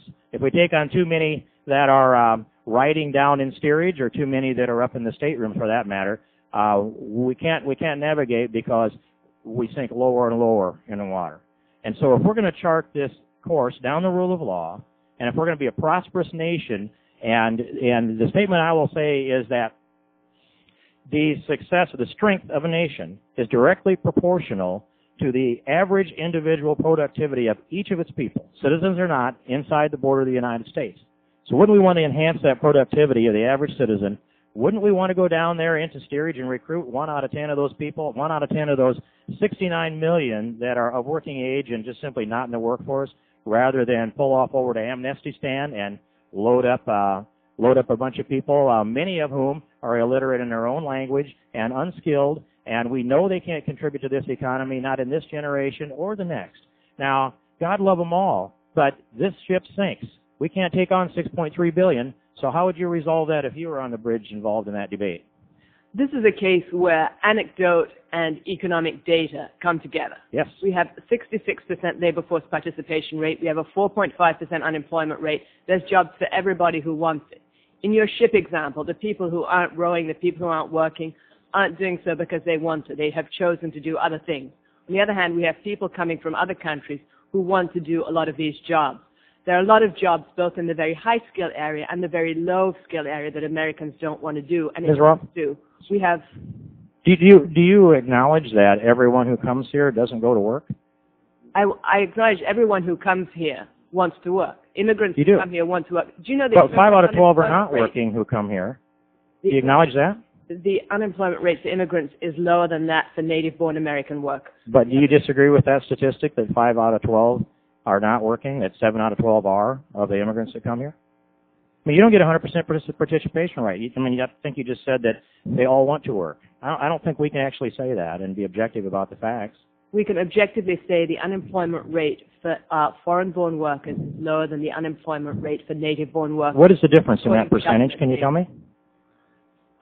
It's probably about half a percentage point right now. It's very marginal, isn't it? I mean, you can say that, but when you look at it objectively, it's very similar. No. U.S. participation rates and it has varied over time, but when you have a 4.5% unemployment rate, half a percentage point is very significant. Would you take the position that that you're only limited when it comes to expanding our employment base in this country to hiring from the unemployed, or would you agree that there are, as I said, 69 million people who are simply not in the workforce?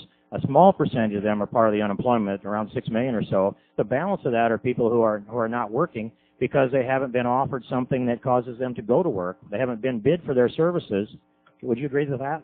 No, I wouldn't. I would say that people who are not participating in the labor force right now in the United States are not participating because they choose not to participate. But would you disagree with my statistics? Or they're in school. Pardon? Would you disagree with my statistics? You would have to cite the precise statistic to have. U.S. Department of Labor?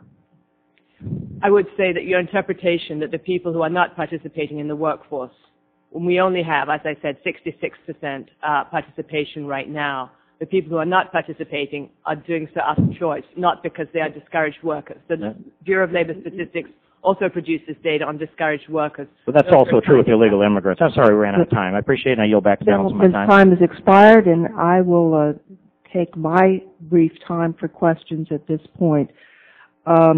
I think this has been a very interesting panel, and I know I won't have a chance to ask all my questions, but Ms. First Roth, would you say, let's just take a look at the 3 young women here who have gotten their education as an example. is there an economic downside to America to allowing them to fully participate with their educations that you can identify for us? On the contrary, there's an economic upside. We need more workers, and we need more skilled workers, and we also, by the way, need more unskilled workers. Immigrants in general tend to be very highly skilled, such as the ones who are behind me here, and also low skilled. Right, we don't want the PhDs picking the strawberries. Right, and Americans tend to have a bell-shaped curve of skills where we do not have a lot of low-skilled adult workers, and we don't have a lot of Americans who want to be PhDs in math and science. I would just note that the figure we have is that 96% of undocumented men in America are in the labor force because they've come to work. Thinking about you, Dr. Cameron, I went back to check my introduction. It says you're retired. That is so disappointing to me. I hope that's not true, because what a phenomenal teacher you obviously are. Are you still participating in the robotics program? Oh, absolutely. I just don't get paid. You just don't get paid. I'm one of the unemployed. One of the unemployed. You're not participating in the workforce. No, you're not participating in the workforce. I'm a frequent observer of the first robotics competition in California, and one of the things that I've seen just transform schools, and especially including schools where the parents haven't gone to college. It is a working class environment. I'm the first in my family to go to college, for example, and I know that when one's parents has not gone to college, it's not that they don't want you to do well, it's just that sometimes they don't know all the tricks of the trade. They don't know how to apply for things, and so you're sort of trying to figure that out on your own. And robotics does something that's phenomenal in these schools. It gets young people focused on science and education. It increases their self-confidence, and then that your school of students from families where the parents didn't go to college beat MIT is really, I'm sure they were very proud. How did it feel for these students that they having beaten MIT, they weren't allowed to go beat them again in the competition in Canada? Understand it's a high school, so you graduate the seniors Right. each year, and they're replaced by freshmen, so you don't have the same kids over 4 years. A lot of the kids kind of feel bad because they don't get their chance to compete. However, this year we are going to, since it's ironic that the National Underwater Robotics Competition, funded partially by the National Science Foundation, has been outsourced to Canada. So we figured, well, then there's not one in the United States, so we're holding the National Underwater Robotics Championship in Chandler, Arizona, and there'll be about a dozen schools there. So the kids might be a little disappointed that they're not playing in the game they played, but now they're holding their own game. So they're not just the engineers, they're also the audiovisual, the hustlers, the people that We could have used those audiovisual people here today. They're available. So it escalates. So instead of being the players, now they're the participants and the organizers. I would just like to say, and I know that this has gone on for a long time, I'm not going to go over my time, but that this has been an education for me here today, to hear the testimony of professional people on the statistics and the experiences is important. And we've done a considerable amount of that in the last month. This is the 12th hearing that we've had. But in back of you, you can't see this because you're looking at the committee, and back of you are sitting these phenomenal 3 young women who I am inspired by. And as we think through, Mr. Berman is right, we sort through policy, but policy must be informed by humanity. And I actually voted against the 96 Act as well. I didn't think it was right for Congress to preempt the decision-making of states. At that time, I still don't. But I also, just for the life of me, cannot see how America benefits if 3 women like these young women who've gotten their degrees, who love the United States, who said the Pledge of Allegiance over and over again, who are ready to just take off are not permitted to do so. I just don't see how our country is strengthened if we don't permit that. And my time is expired, so I will, unless it is compelling, I will bring this hearing to a close, noting that the record will be open for 5 days, and members may submit questions for the record. If questions are forwarded to the witnesses, we would ask that you respond, if you can, as promptly as possible. I would like also to extend an invitation to everyone here today to extend our next hearing on comprehensive immigration reform. We will have one next Tuesday afternoon at 2 o'clock, when we will hear perspectives on immigration reform from faith-based and immigrant communities. On Thursday at 9 in the morning next week, we will hear perspectives on immigration reform from members of the labor movement. And with that, and with thanks, this hearing is adjourned.